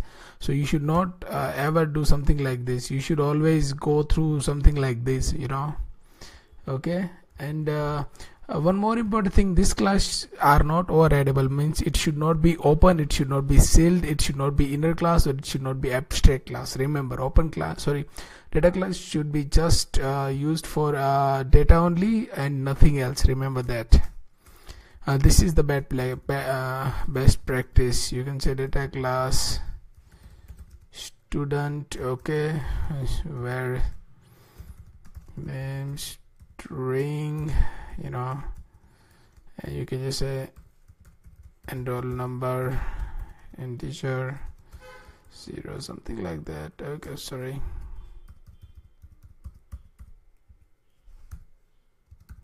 Something like this. So as you can see it's really good, right? You can now pass around this class in some method, and you do all those kind of things. Okay, so this is like data class. Another class is nested class and inner class. Okay, so nested class is nothing but you just write class inside class, right? This nested class. So let's grab person. Okay, inside this, if I want to create another class, call behaviors. Not that it's the right analogy, but this is how you can create, right? But remember one thing. For example, I'll just person name string is equal to 0, right? Why I'm doing this, man? This is like the mistakes. Okay, so if you want to do this, right, this how are you going to access this name? You cannot access this name, right? Expecting member declaration. See, so you cannot access that name, dude. It's that easy. So what you do instead, you just write inner, okay? Then you can actually access that name using this dot. Okay,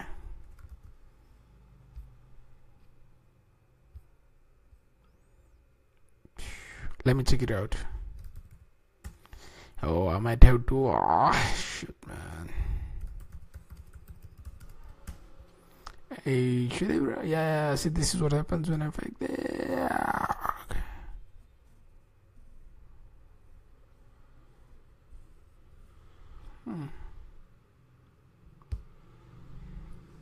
Okay, you can directly get it like, where another name string is equal to name.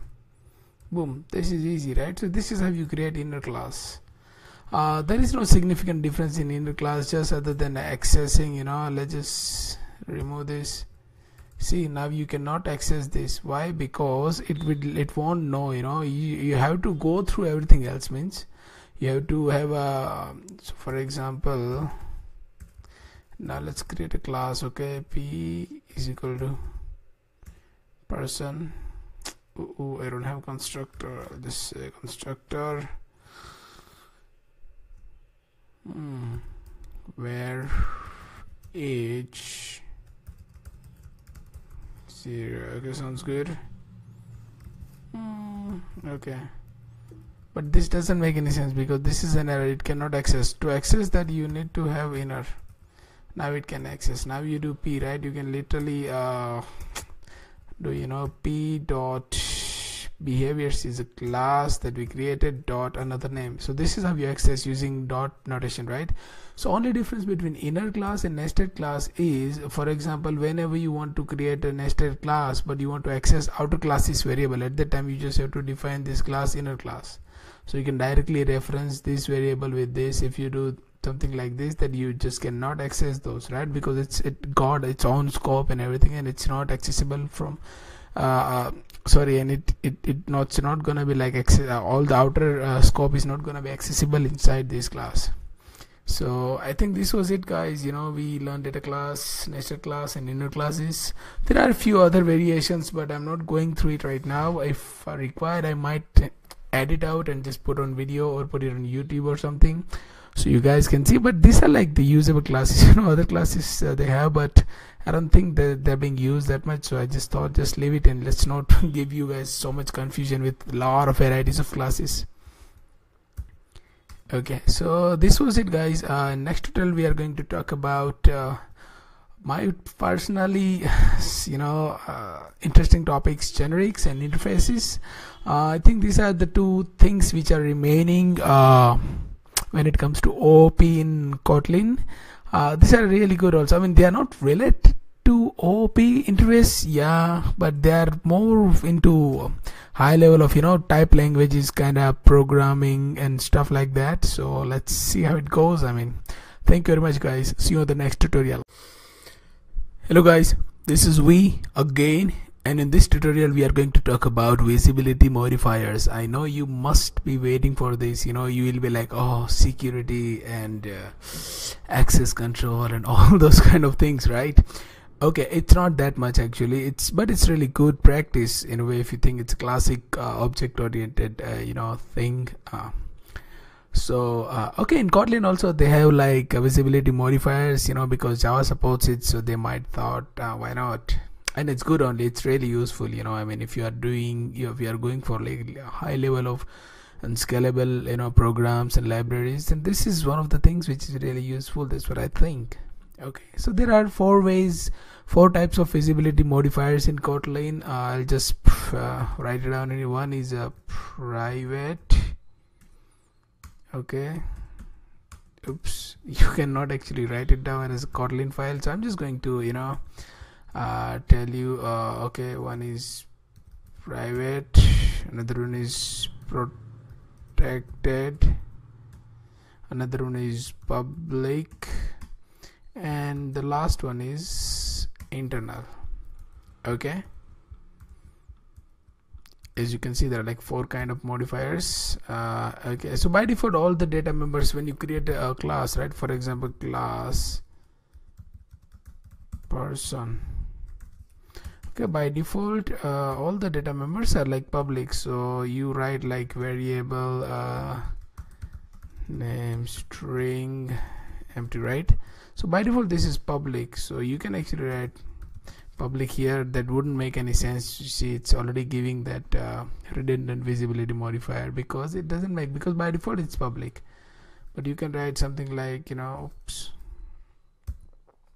something like private, and that would make some sense. Okay, so now let's create, why the private in here? Okay, so why the private means it'll be just only accessible through class. Okay, see, there is nothing that much to do when it comes to visibility modifiers. You can just read it out online, no big deal. So but in Kotlin there are like different ways to do that. If you are writing inside package, right, or in one particular file, so the effect of visibility modifier, it'll be different when it comes to file level, it'll be different when it comes to module level, and it'll be different when it comes to class level. So but it's again it's all access. As I told you, private means you can actually access inside that particular scope. So for example, if you are defining a class, then inside this particular class only you can do. If you are talking about, like, for example, some private function, right, ABC, something like this. Okay, so this private function, when you write at file level, right, this will be actually available in the main.kt only. You cannot access outside. Okay, so these are like three levels of protocols they have, for file level, for package or module level, and for class level. So for class level, this is it. And protected when it comes to class level, right, you can actually access for class and all the subclass that extend that particular class. And the public is by default. Public means visible to everyone else. And internal is kind of like a new kind of visibility modifier. Yeah, so mainly it's for the module kind of thing. So for example, if you are building some sort of module or something like that, so that will be actually accessible throughout that module only, not the file or something like that. So this is like and I will be talking about visibility modifiers when it comes to packages and modules talk, which is actually covered in advance kind of Kotlin, because I thought it'd be a good idea, to give thought, because after that you can actually create your own packages and modules and your libraries and stuff like that. Yeah, and here module is actually a library that you're creating, so that library level access, if you, for example, if you're creating a library, right, and if you want some variable to be available at the library level but not outside of that particular library, right, so that's called module, so at that time you can actually, because one module can contain so many packages, and one and in Kotlin, file and packages are a different thing, for example, if you're in Java, right, it's kind of makes sense, that to create a package, and in Kotlin, multiple files can belong to one package also, so but this is all those things, we will be talking about in packages and imports. I actually have a dedicated plans for that, because it's something we need to take a look at, to understand the overall structure of big applications. And when you are going to build a big applications, you need to have those ideas. So yeah, that's it for now. I mean, just if you want more information, you can just read it out. There is nothing to program or something, in here. It's all like so these are like these things, right? For example, if you're creating some sort of a data structure or some sort of, okay, let's say server you are creating, right? So at the time, the server level TCP connection, right, you don't want actually give access to anybody else, at that time you can just keep it private, so once it's created inside server, it should not be accessible to anybody else. Why? Because server is the only who's going to just accept the connections, right? Not anybody else can just go and start listening to that particular TCP. So those kind of things, but it comes with the experience, all these visibility modifiers, right? If you see a lot of languages, they don't even have support for this. They just have like private and public, just make everything hide or just show everything, something like that. But yeah, it's good to have some bit of elaborated, modifiers. But yeah, it's all sort of like philosophical and logical thinkings. There is nothing to program in here. So yeah, that's it, guys, for this visibility thing. Okay, see you in the next tutorial. Hey guys, this is Vijay, and today we're gonna talk about interfaces. Well, this is more of an interesting because if you are doing Java or Kotlin or something, right, you might be using this already too much. If you're not using this, then I think you're not taking advantage of full-blown OOP functionalities. That's what I can tell you, because I'm pretty sure this is one of the really interesting and useful concept when it comes to OOP programming. So let's just talk about it. What is interface? And why do we even need interface? Okay, so let's just, before we get into programming, let's just think in a general way. What is interface? What comes into your mind when you talk about interface? Okay, interface, like let's take for example, computer interface, right? So for example, what comes to your mind? Computer interface, I mean, so means it allows you to do certain things, right? For example, keyboard is one of the computer interface, right? Touchscreen is one of the computer interface, but what do you do with the keyboard? You type keys, right? And you have certain functionality, for example, if you want to write something, you need to type all the keys, and then key will get converted into ASCII code, and those ASCII code can then be printed on the screen or stored on the file, or bytes and everything, all this functionality. But now let's see, if you have a Mac computer, okay, and you're using Mac keyboard, can you use another keyboard with this? Then yes, if it got all the number keys and all the character keys and space and all the other keys which are required, and which are supported by Mac, Mac motherboard or whatever, right? So that part, that part is called interfacing, okay? So interface is nothing, it's just a description of the action an object can do and must do. So you understand, right? So for example, let's take another example of a light, light and sorry, switch and bulb. Okay, switch and bulb, let's take an example. So what is the functionality of the switch and what is the functionality of the bulb? Okay, so the functionality of the switch is when you turn it on. Okay, so the functionality is simple: turn on or turn off. What is not specified. You can turn anything on and anything off, right? The only conditions are, when you turn off, power should be cut off. When you turn on, power should, allowed to pass on through the switch, right? So that is the functionality of the switch. Now if you want any object to be switch, you have to build that functionality in your object, and then your object will be switch. It's that easy. And what is the functionality of the bulb? It should just turn on and turn off. That's it. So if you want your object to be bulb, when you turn on, it should throw some lights out, and when you turn off, it should stop throwing the lights out. It's that easy. So this is how interface works. Again, I am telling you that it's just a description of actions, then object, which can do and which must do. The same way in OOP, interface is nothing. It's just a description of all the functions an object must have in order to be that particular interface, or X in this case, okay, or bulb in this case. Okay, so let's see how to do interface in Kotlin. Okay, now I'm pretty sure you guys must be little bit of clear about the interfacing concept, or you have done some programming that you are like totally clear what is interface already. You have idea. Okay, so in Kotlin we can create interface using keyword call interface. How surprising it is. So this is your interface. You can give interface like my interface. That's it. And then you can create a class, something called A, and you can pretend that the class is A. See, this is whole you need. Okay, now what happens is this class is behaving like my interface. Now it doesn't have any functionality, so by default it is there, right? Okay, so this example won't give you any idea, so I thought, why don't we just go through one detailed example, the example of bulb and switch, right? So okay, let's create a class switch. Okay,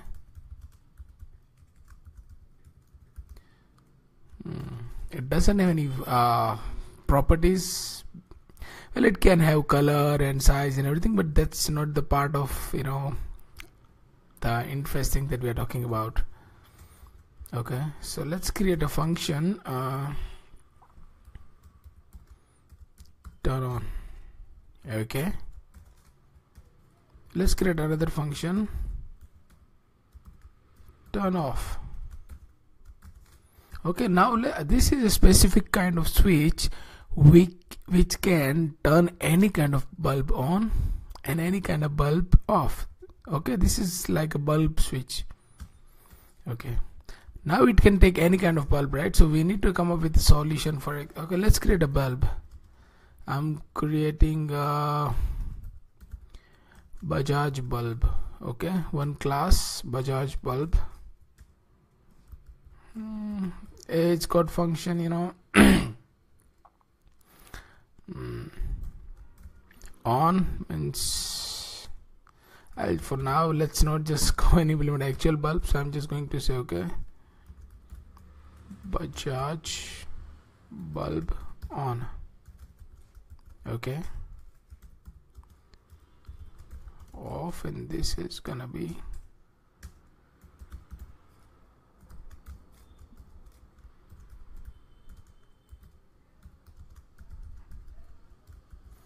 that easy, right? So now bulb can be on or off. Okay, switch can be turn or turn off.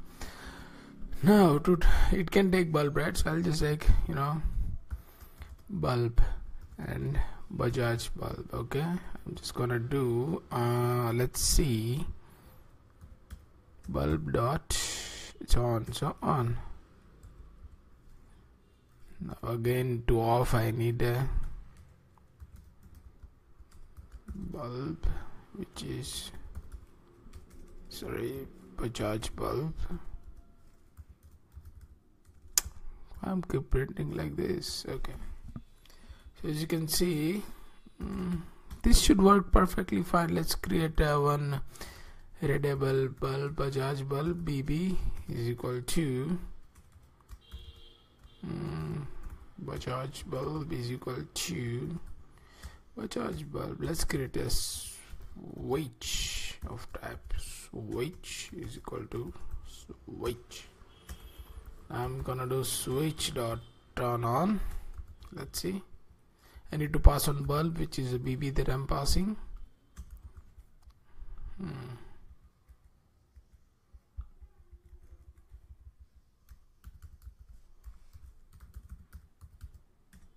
Okay, it should compile and run. It's that easy. Bajaj bulb on, right? Now that, after some time I thought, oh, Bajaj is a good and whatever, but I want to add Philips bulb.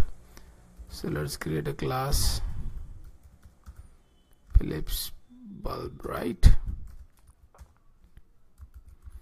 Okay, just gonna just copy and paste because yeah. Okay. Interesting, isn't it? Now how you gonna do this? So to do that you might have to create two functions again, like this. Turn on Philips, turn off Philips. It's gonna take Philips bulb,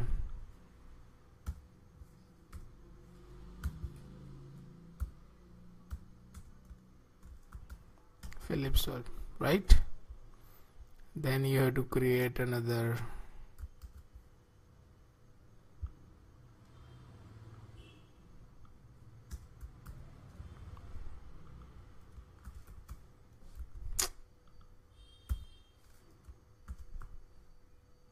Philips bulb,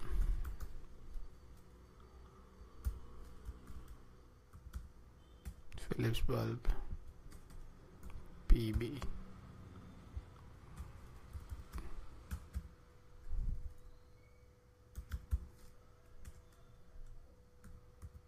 See, still not working.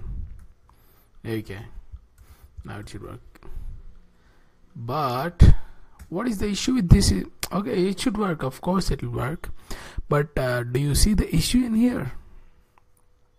Sorry, because I just print it out, don't worry guys. This is Philips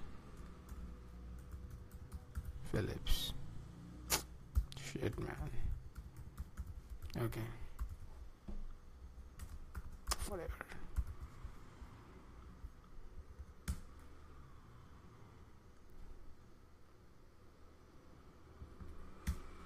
Okay, but as you can see, the issue in here is, class, yes, we created, but see, for switch we need to create interface for all kind of bulbs.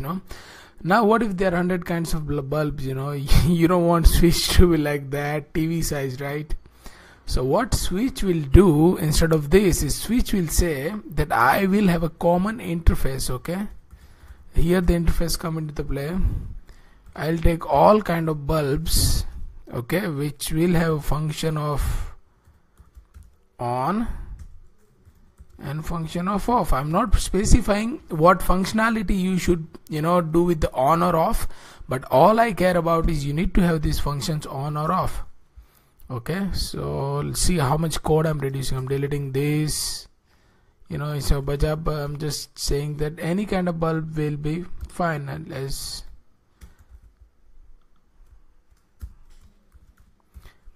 far as it's got this method on or off, right? See, so now you can create hundreds or even 1,000 kinds of bulb, and switch still will have these two methods only. Okay, and now we'll go to here. Now Bajaj bulb is still now not comparable. Why? Because we need to make it bulb. So to make it bulb, we need to implement this interface. Okay, and to implement, we need to override. That's it. So now our Bajaj bulb is a kind of bulb that our switch supports. So it should turn on. Now if you see, instead of Bajaj bulb, you can actually give a type of bulb.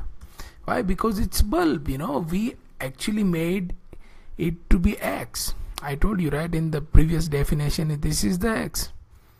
And we have a switch, and even Philips bulb, let's make Philips bulb also a bulb. Easy, right? Now it's bulb, we need to just override both the functions. Easy peasy. So for example, if you want to actually create a third kind of bulb, what do? You just create a class that extend the bulb, and you actually override on and off methods, and you are done. That's it. You don't need to change anything in the interface bulb, or you don't need to change anything in the interface switch. Nothing. Just create a class that extend or implements this interface. It's that easy. Now then you create an object of type bulb switch. You provided So here I'm just, because now Philips is also a bulb. If you see, right, now see, both are bulbs. So instead of just doing different method, you can actually give switch turn on Philips bulb. You don't need to just turn off that bulb.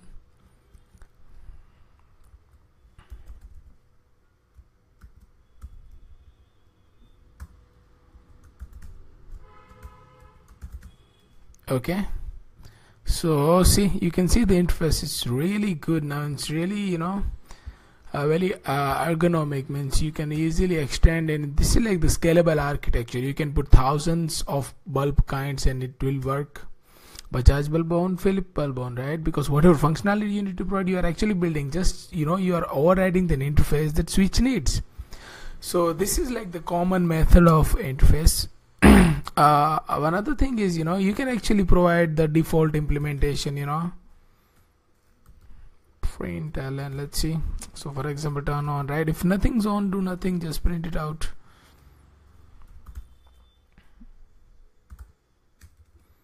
Oops, sorry, I already print ln. So this is, for example, if someone, so for example, right now in this interface there are just two methods, right? There will be an time where if you are building some sort of really complex system, there might be so many methods involved in some interface, right? But now you don't want all the objects to or classes who are implement that interface to implement all the methods, right? But they need to have all the functionality. So instead of that, you can actually provide a default functionality inside interface only. So we have provided this. For Philips, let's just comment this thing out. Okay,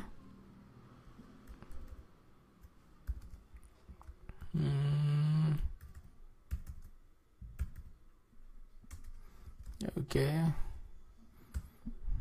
I tried doing with Vim, but it didn't work. I need to install the plugins. Okay, now turn on. Okay, so let's see. It's compiling. So boom, this is the default method, right? Means what happens in here, the Philips bulb, you cannot turn it on because Philips bulb didn't provide. But instead of short circuiting, right, the interface itself will take care of it. That this is, I'm not sending power because whatever, I don't care. I'm just going to alert you that this is default method or whatever, So the thing is, now it just needs to implement a turn off method, off method. That's it. So for example, if you have 50 methods, right, and one object just needs to implement like 3 to 4 methods, you are not going to implement all other remaining methods. That's what you do. You just give some default implementations of that particular method.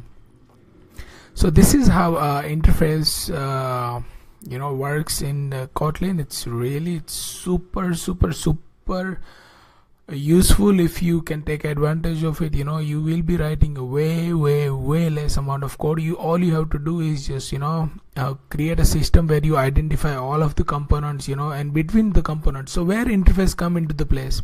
So between the components you provide the interface. So for example, if you have a MVC kind of architecture, right, so in all the model, right, for example in MVNC, so model is connected with view is connected with controller, and something on some specified flow, right. So now model is what data is, right, all the data and all the data structures and everything. So what you can do is you can actually create an interface like a read interface and write interface with some specified classes. Look, when I read, I need in return a class of data, and when I write, I need I will give a class of data. And then so instead of without interface, what you have to do, you have to create a read and write method for all the data sources, right. For example, if you are doing some sort of like Postgres, storing in Postgres, then you have to do for that. If you are storing as a cache in Redis, then you have to do that, and you write all the logic and all those kind of things, right. But what you can do is you can actually create this, and every data source will implement that interface, model interface or data interface. Okay, so you don't have to do anything. You just say database dot read, and you pass on whatever parameter you have to pass, like Postgres or Redis or whatever data source, right, and it'll take care of it everything. So a lot of code you can actually avoid writing by just using interfaces on the implementer side, but on the usage side, and it'll like resolve a lot of your complexities and everything. So okay, just read more about it. If you can, just let me know if you have any questions. You have my Twitter handle already. So thank you very much, guys. In next tutorial we are going to talk about generics, another really interesting and important topic when it comes to building big systems and stuff.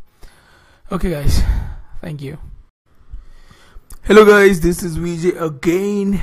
So in this tutorial we are going to talk about generics, or you can say the basics of generics, because the advanced concept is coming in my advanced Kotlin series.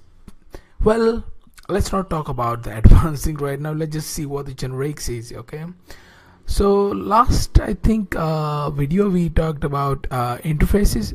So what interfaces does is they define the behavior, right, like what kind of object should have what kind of functions and stuff like that to behave like this object. So in OOP, if you think, right, you have behaviors, you have a state or data, right. So interface generalize the behavior the same way generics generalize the data flow. So for example, I'm pretty sure you don't understand. So for what if you want to build a function, okay, so wouldn't it be nice if function work on a class A as well as class B as well as class C? So one function can take care of 3 class instead of building three different functions and that work on 3 class. I mean, I find it really good. So that's what the generics is, it generalize on data. Okay, so what do? You create a generic types and you just keep passing through that, and again when you're using it, right, you can just specify that concrete type, and it'll take care of it. So let's see how to define a generics or in Kotlin. Okay, so generics, so we will be talking about defining generics in types and defining generics in functions, okay, or class. Okay, let's start with the class. So we'll create a class, let's just say person. Okay, and we have a method, one way method property of I don't know, data.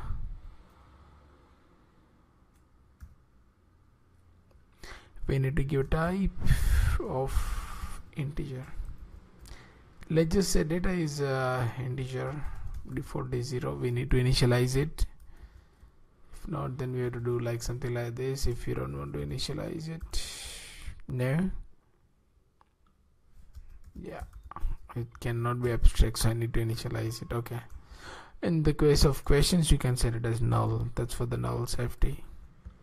Okay, So now you see this is a class person, but if you see, right, what is the issue in here? Let me just give you that issue thing in here. Okay. So I'll create a variable where person of type person is equal to person. Okay, I'll create a constructor which will take data of type integer, and I'm just gonna do 30. Here data is age. Okay, nothing else. Okay, now what do you think is wrong in here? Okay, so I'm just sending age as data. What if person wants to send like this? It's wrong in all, sorry, person string, I'll just say. Okay, it's wrong at every. Why? Because you cannot it's a good thing, but it's again a bad thing. I mean, you cannot use this, you know, if you're a JavaScript developer or something. This is perfectly right, I think, but here you cannot use it. I mean, that's just, you know, kind of disadvantage, right? I mean, so what you gonna do? So here you'll be like, okay, let me create another class with person 2, and you know, that should be string. But that's, you don't think it's a lot of complications? Yeah. So let's do this with a way of generic. Okay, so instead of this, I'll define a new type t, and instead of integer, I'll just say data is a type t, you know, and this is a type t.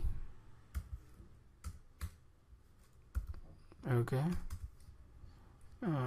data of type t. That's it, right? Now what is t in here? Okay, t is a user defined type. Okay, so for you can just say ty also, it doesn't matter, you know, but just in generics, that's how we define t, you know, generic type with t. That's why I'll just keep it t only. Okay, now what does this mean? Now if you think, right, now it's showing error in both the you know, variable that we are defining. Why? Because see, now this class is a generic over type t, okay, where data can be any type.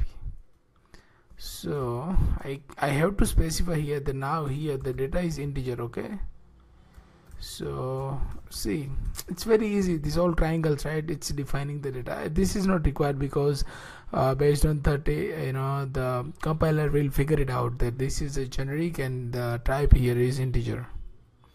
But in this case, we need to give string, right? And now if you see, it's not required, but just try to put it, you know, because that's like the standard way of doing things. Because if you don't write this, then you have to write this time, right? So okay, so now you know, is both are required, right? So person now can accept data as an integer as well as string. So this is like a generic, you know, it defines generalize the type of data a class can have or something like that. So you don't need to create a lot of other variables and flags and all those kind of things, which makes things messy, right? So this is how generic works in the class. This is like the basic of how to declare, you know, and define the generic, and how to use the generics in the functionality, right? Let's define a generic in the function. Okay, so I'll create a function, some sort of, I don't know, print details or something. Okay, so here the same thing, you have to first declare, then you give a name of the function that you want. I don't know, sort. Okay, now sort data is type t. Okay, and just whatever the thing that you want to do.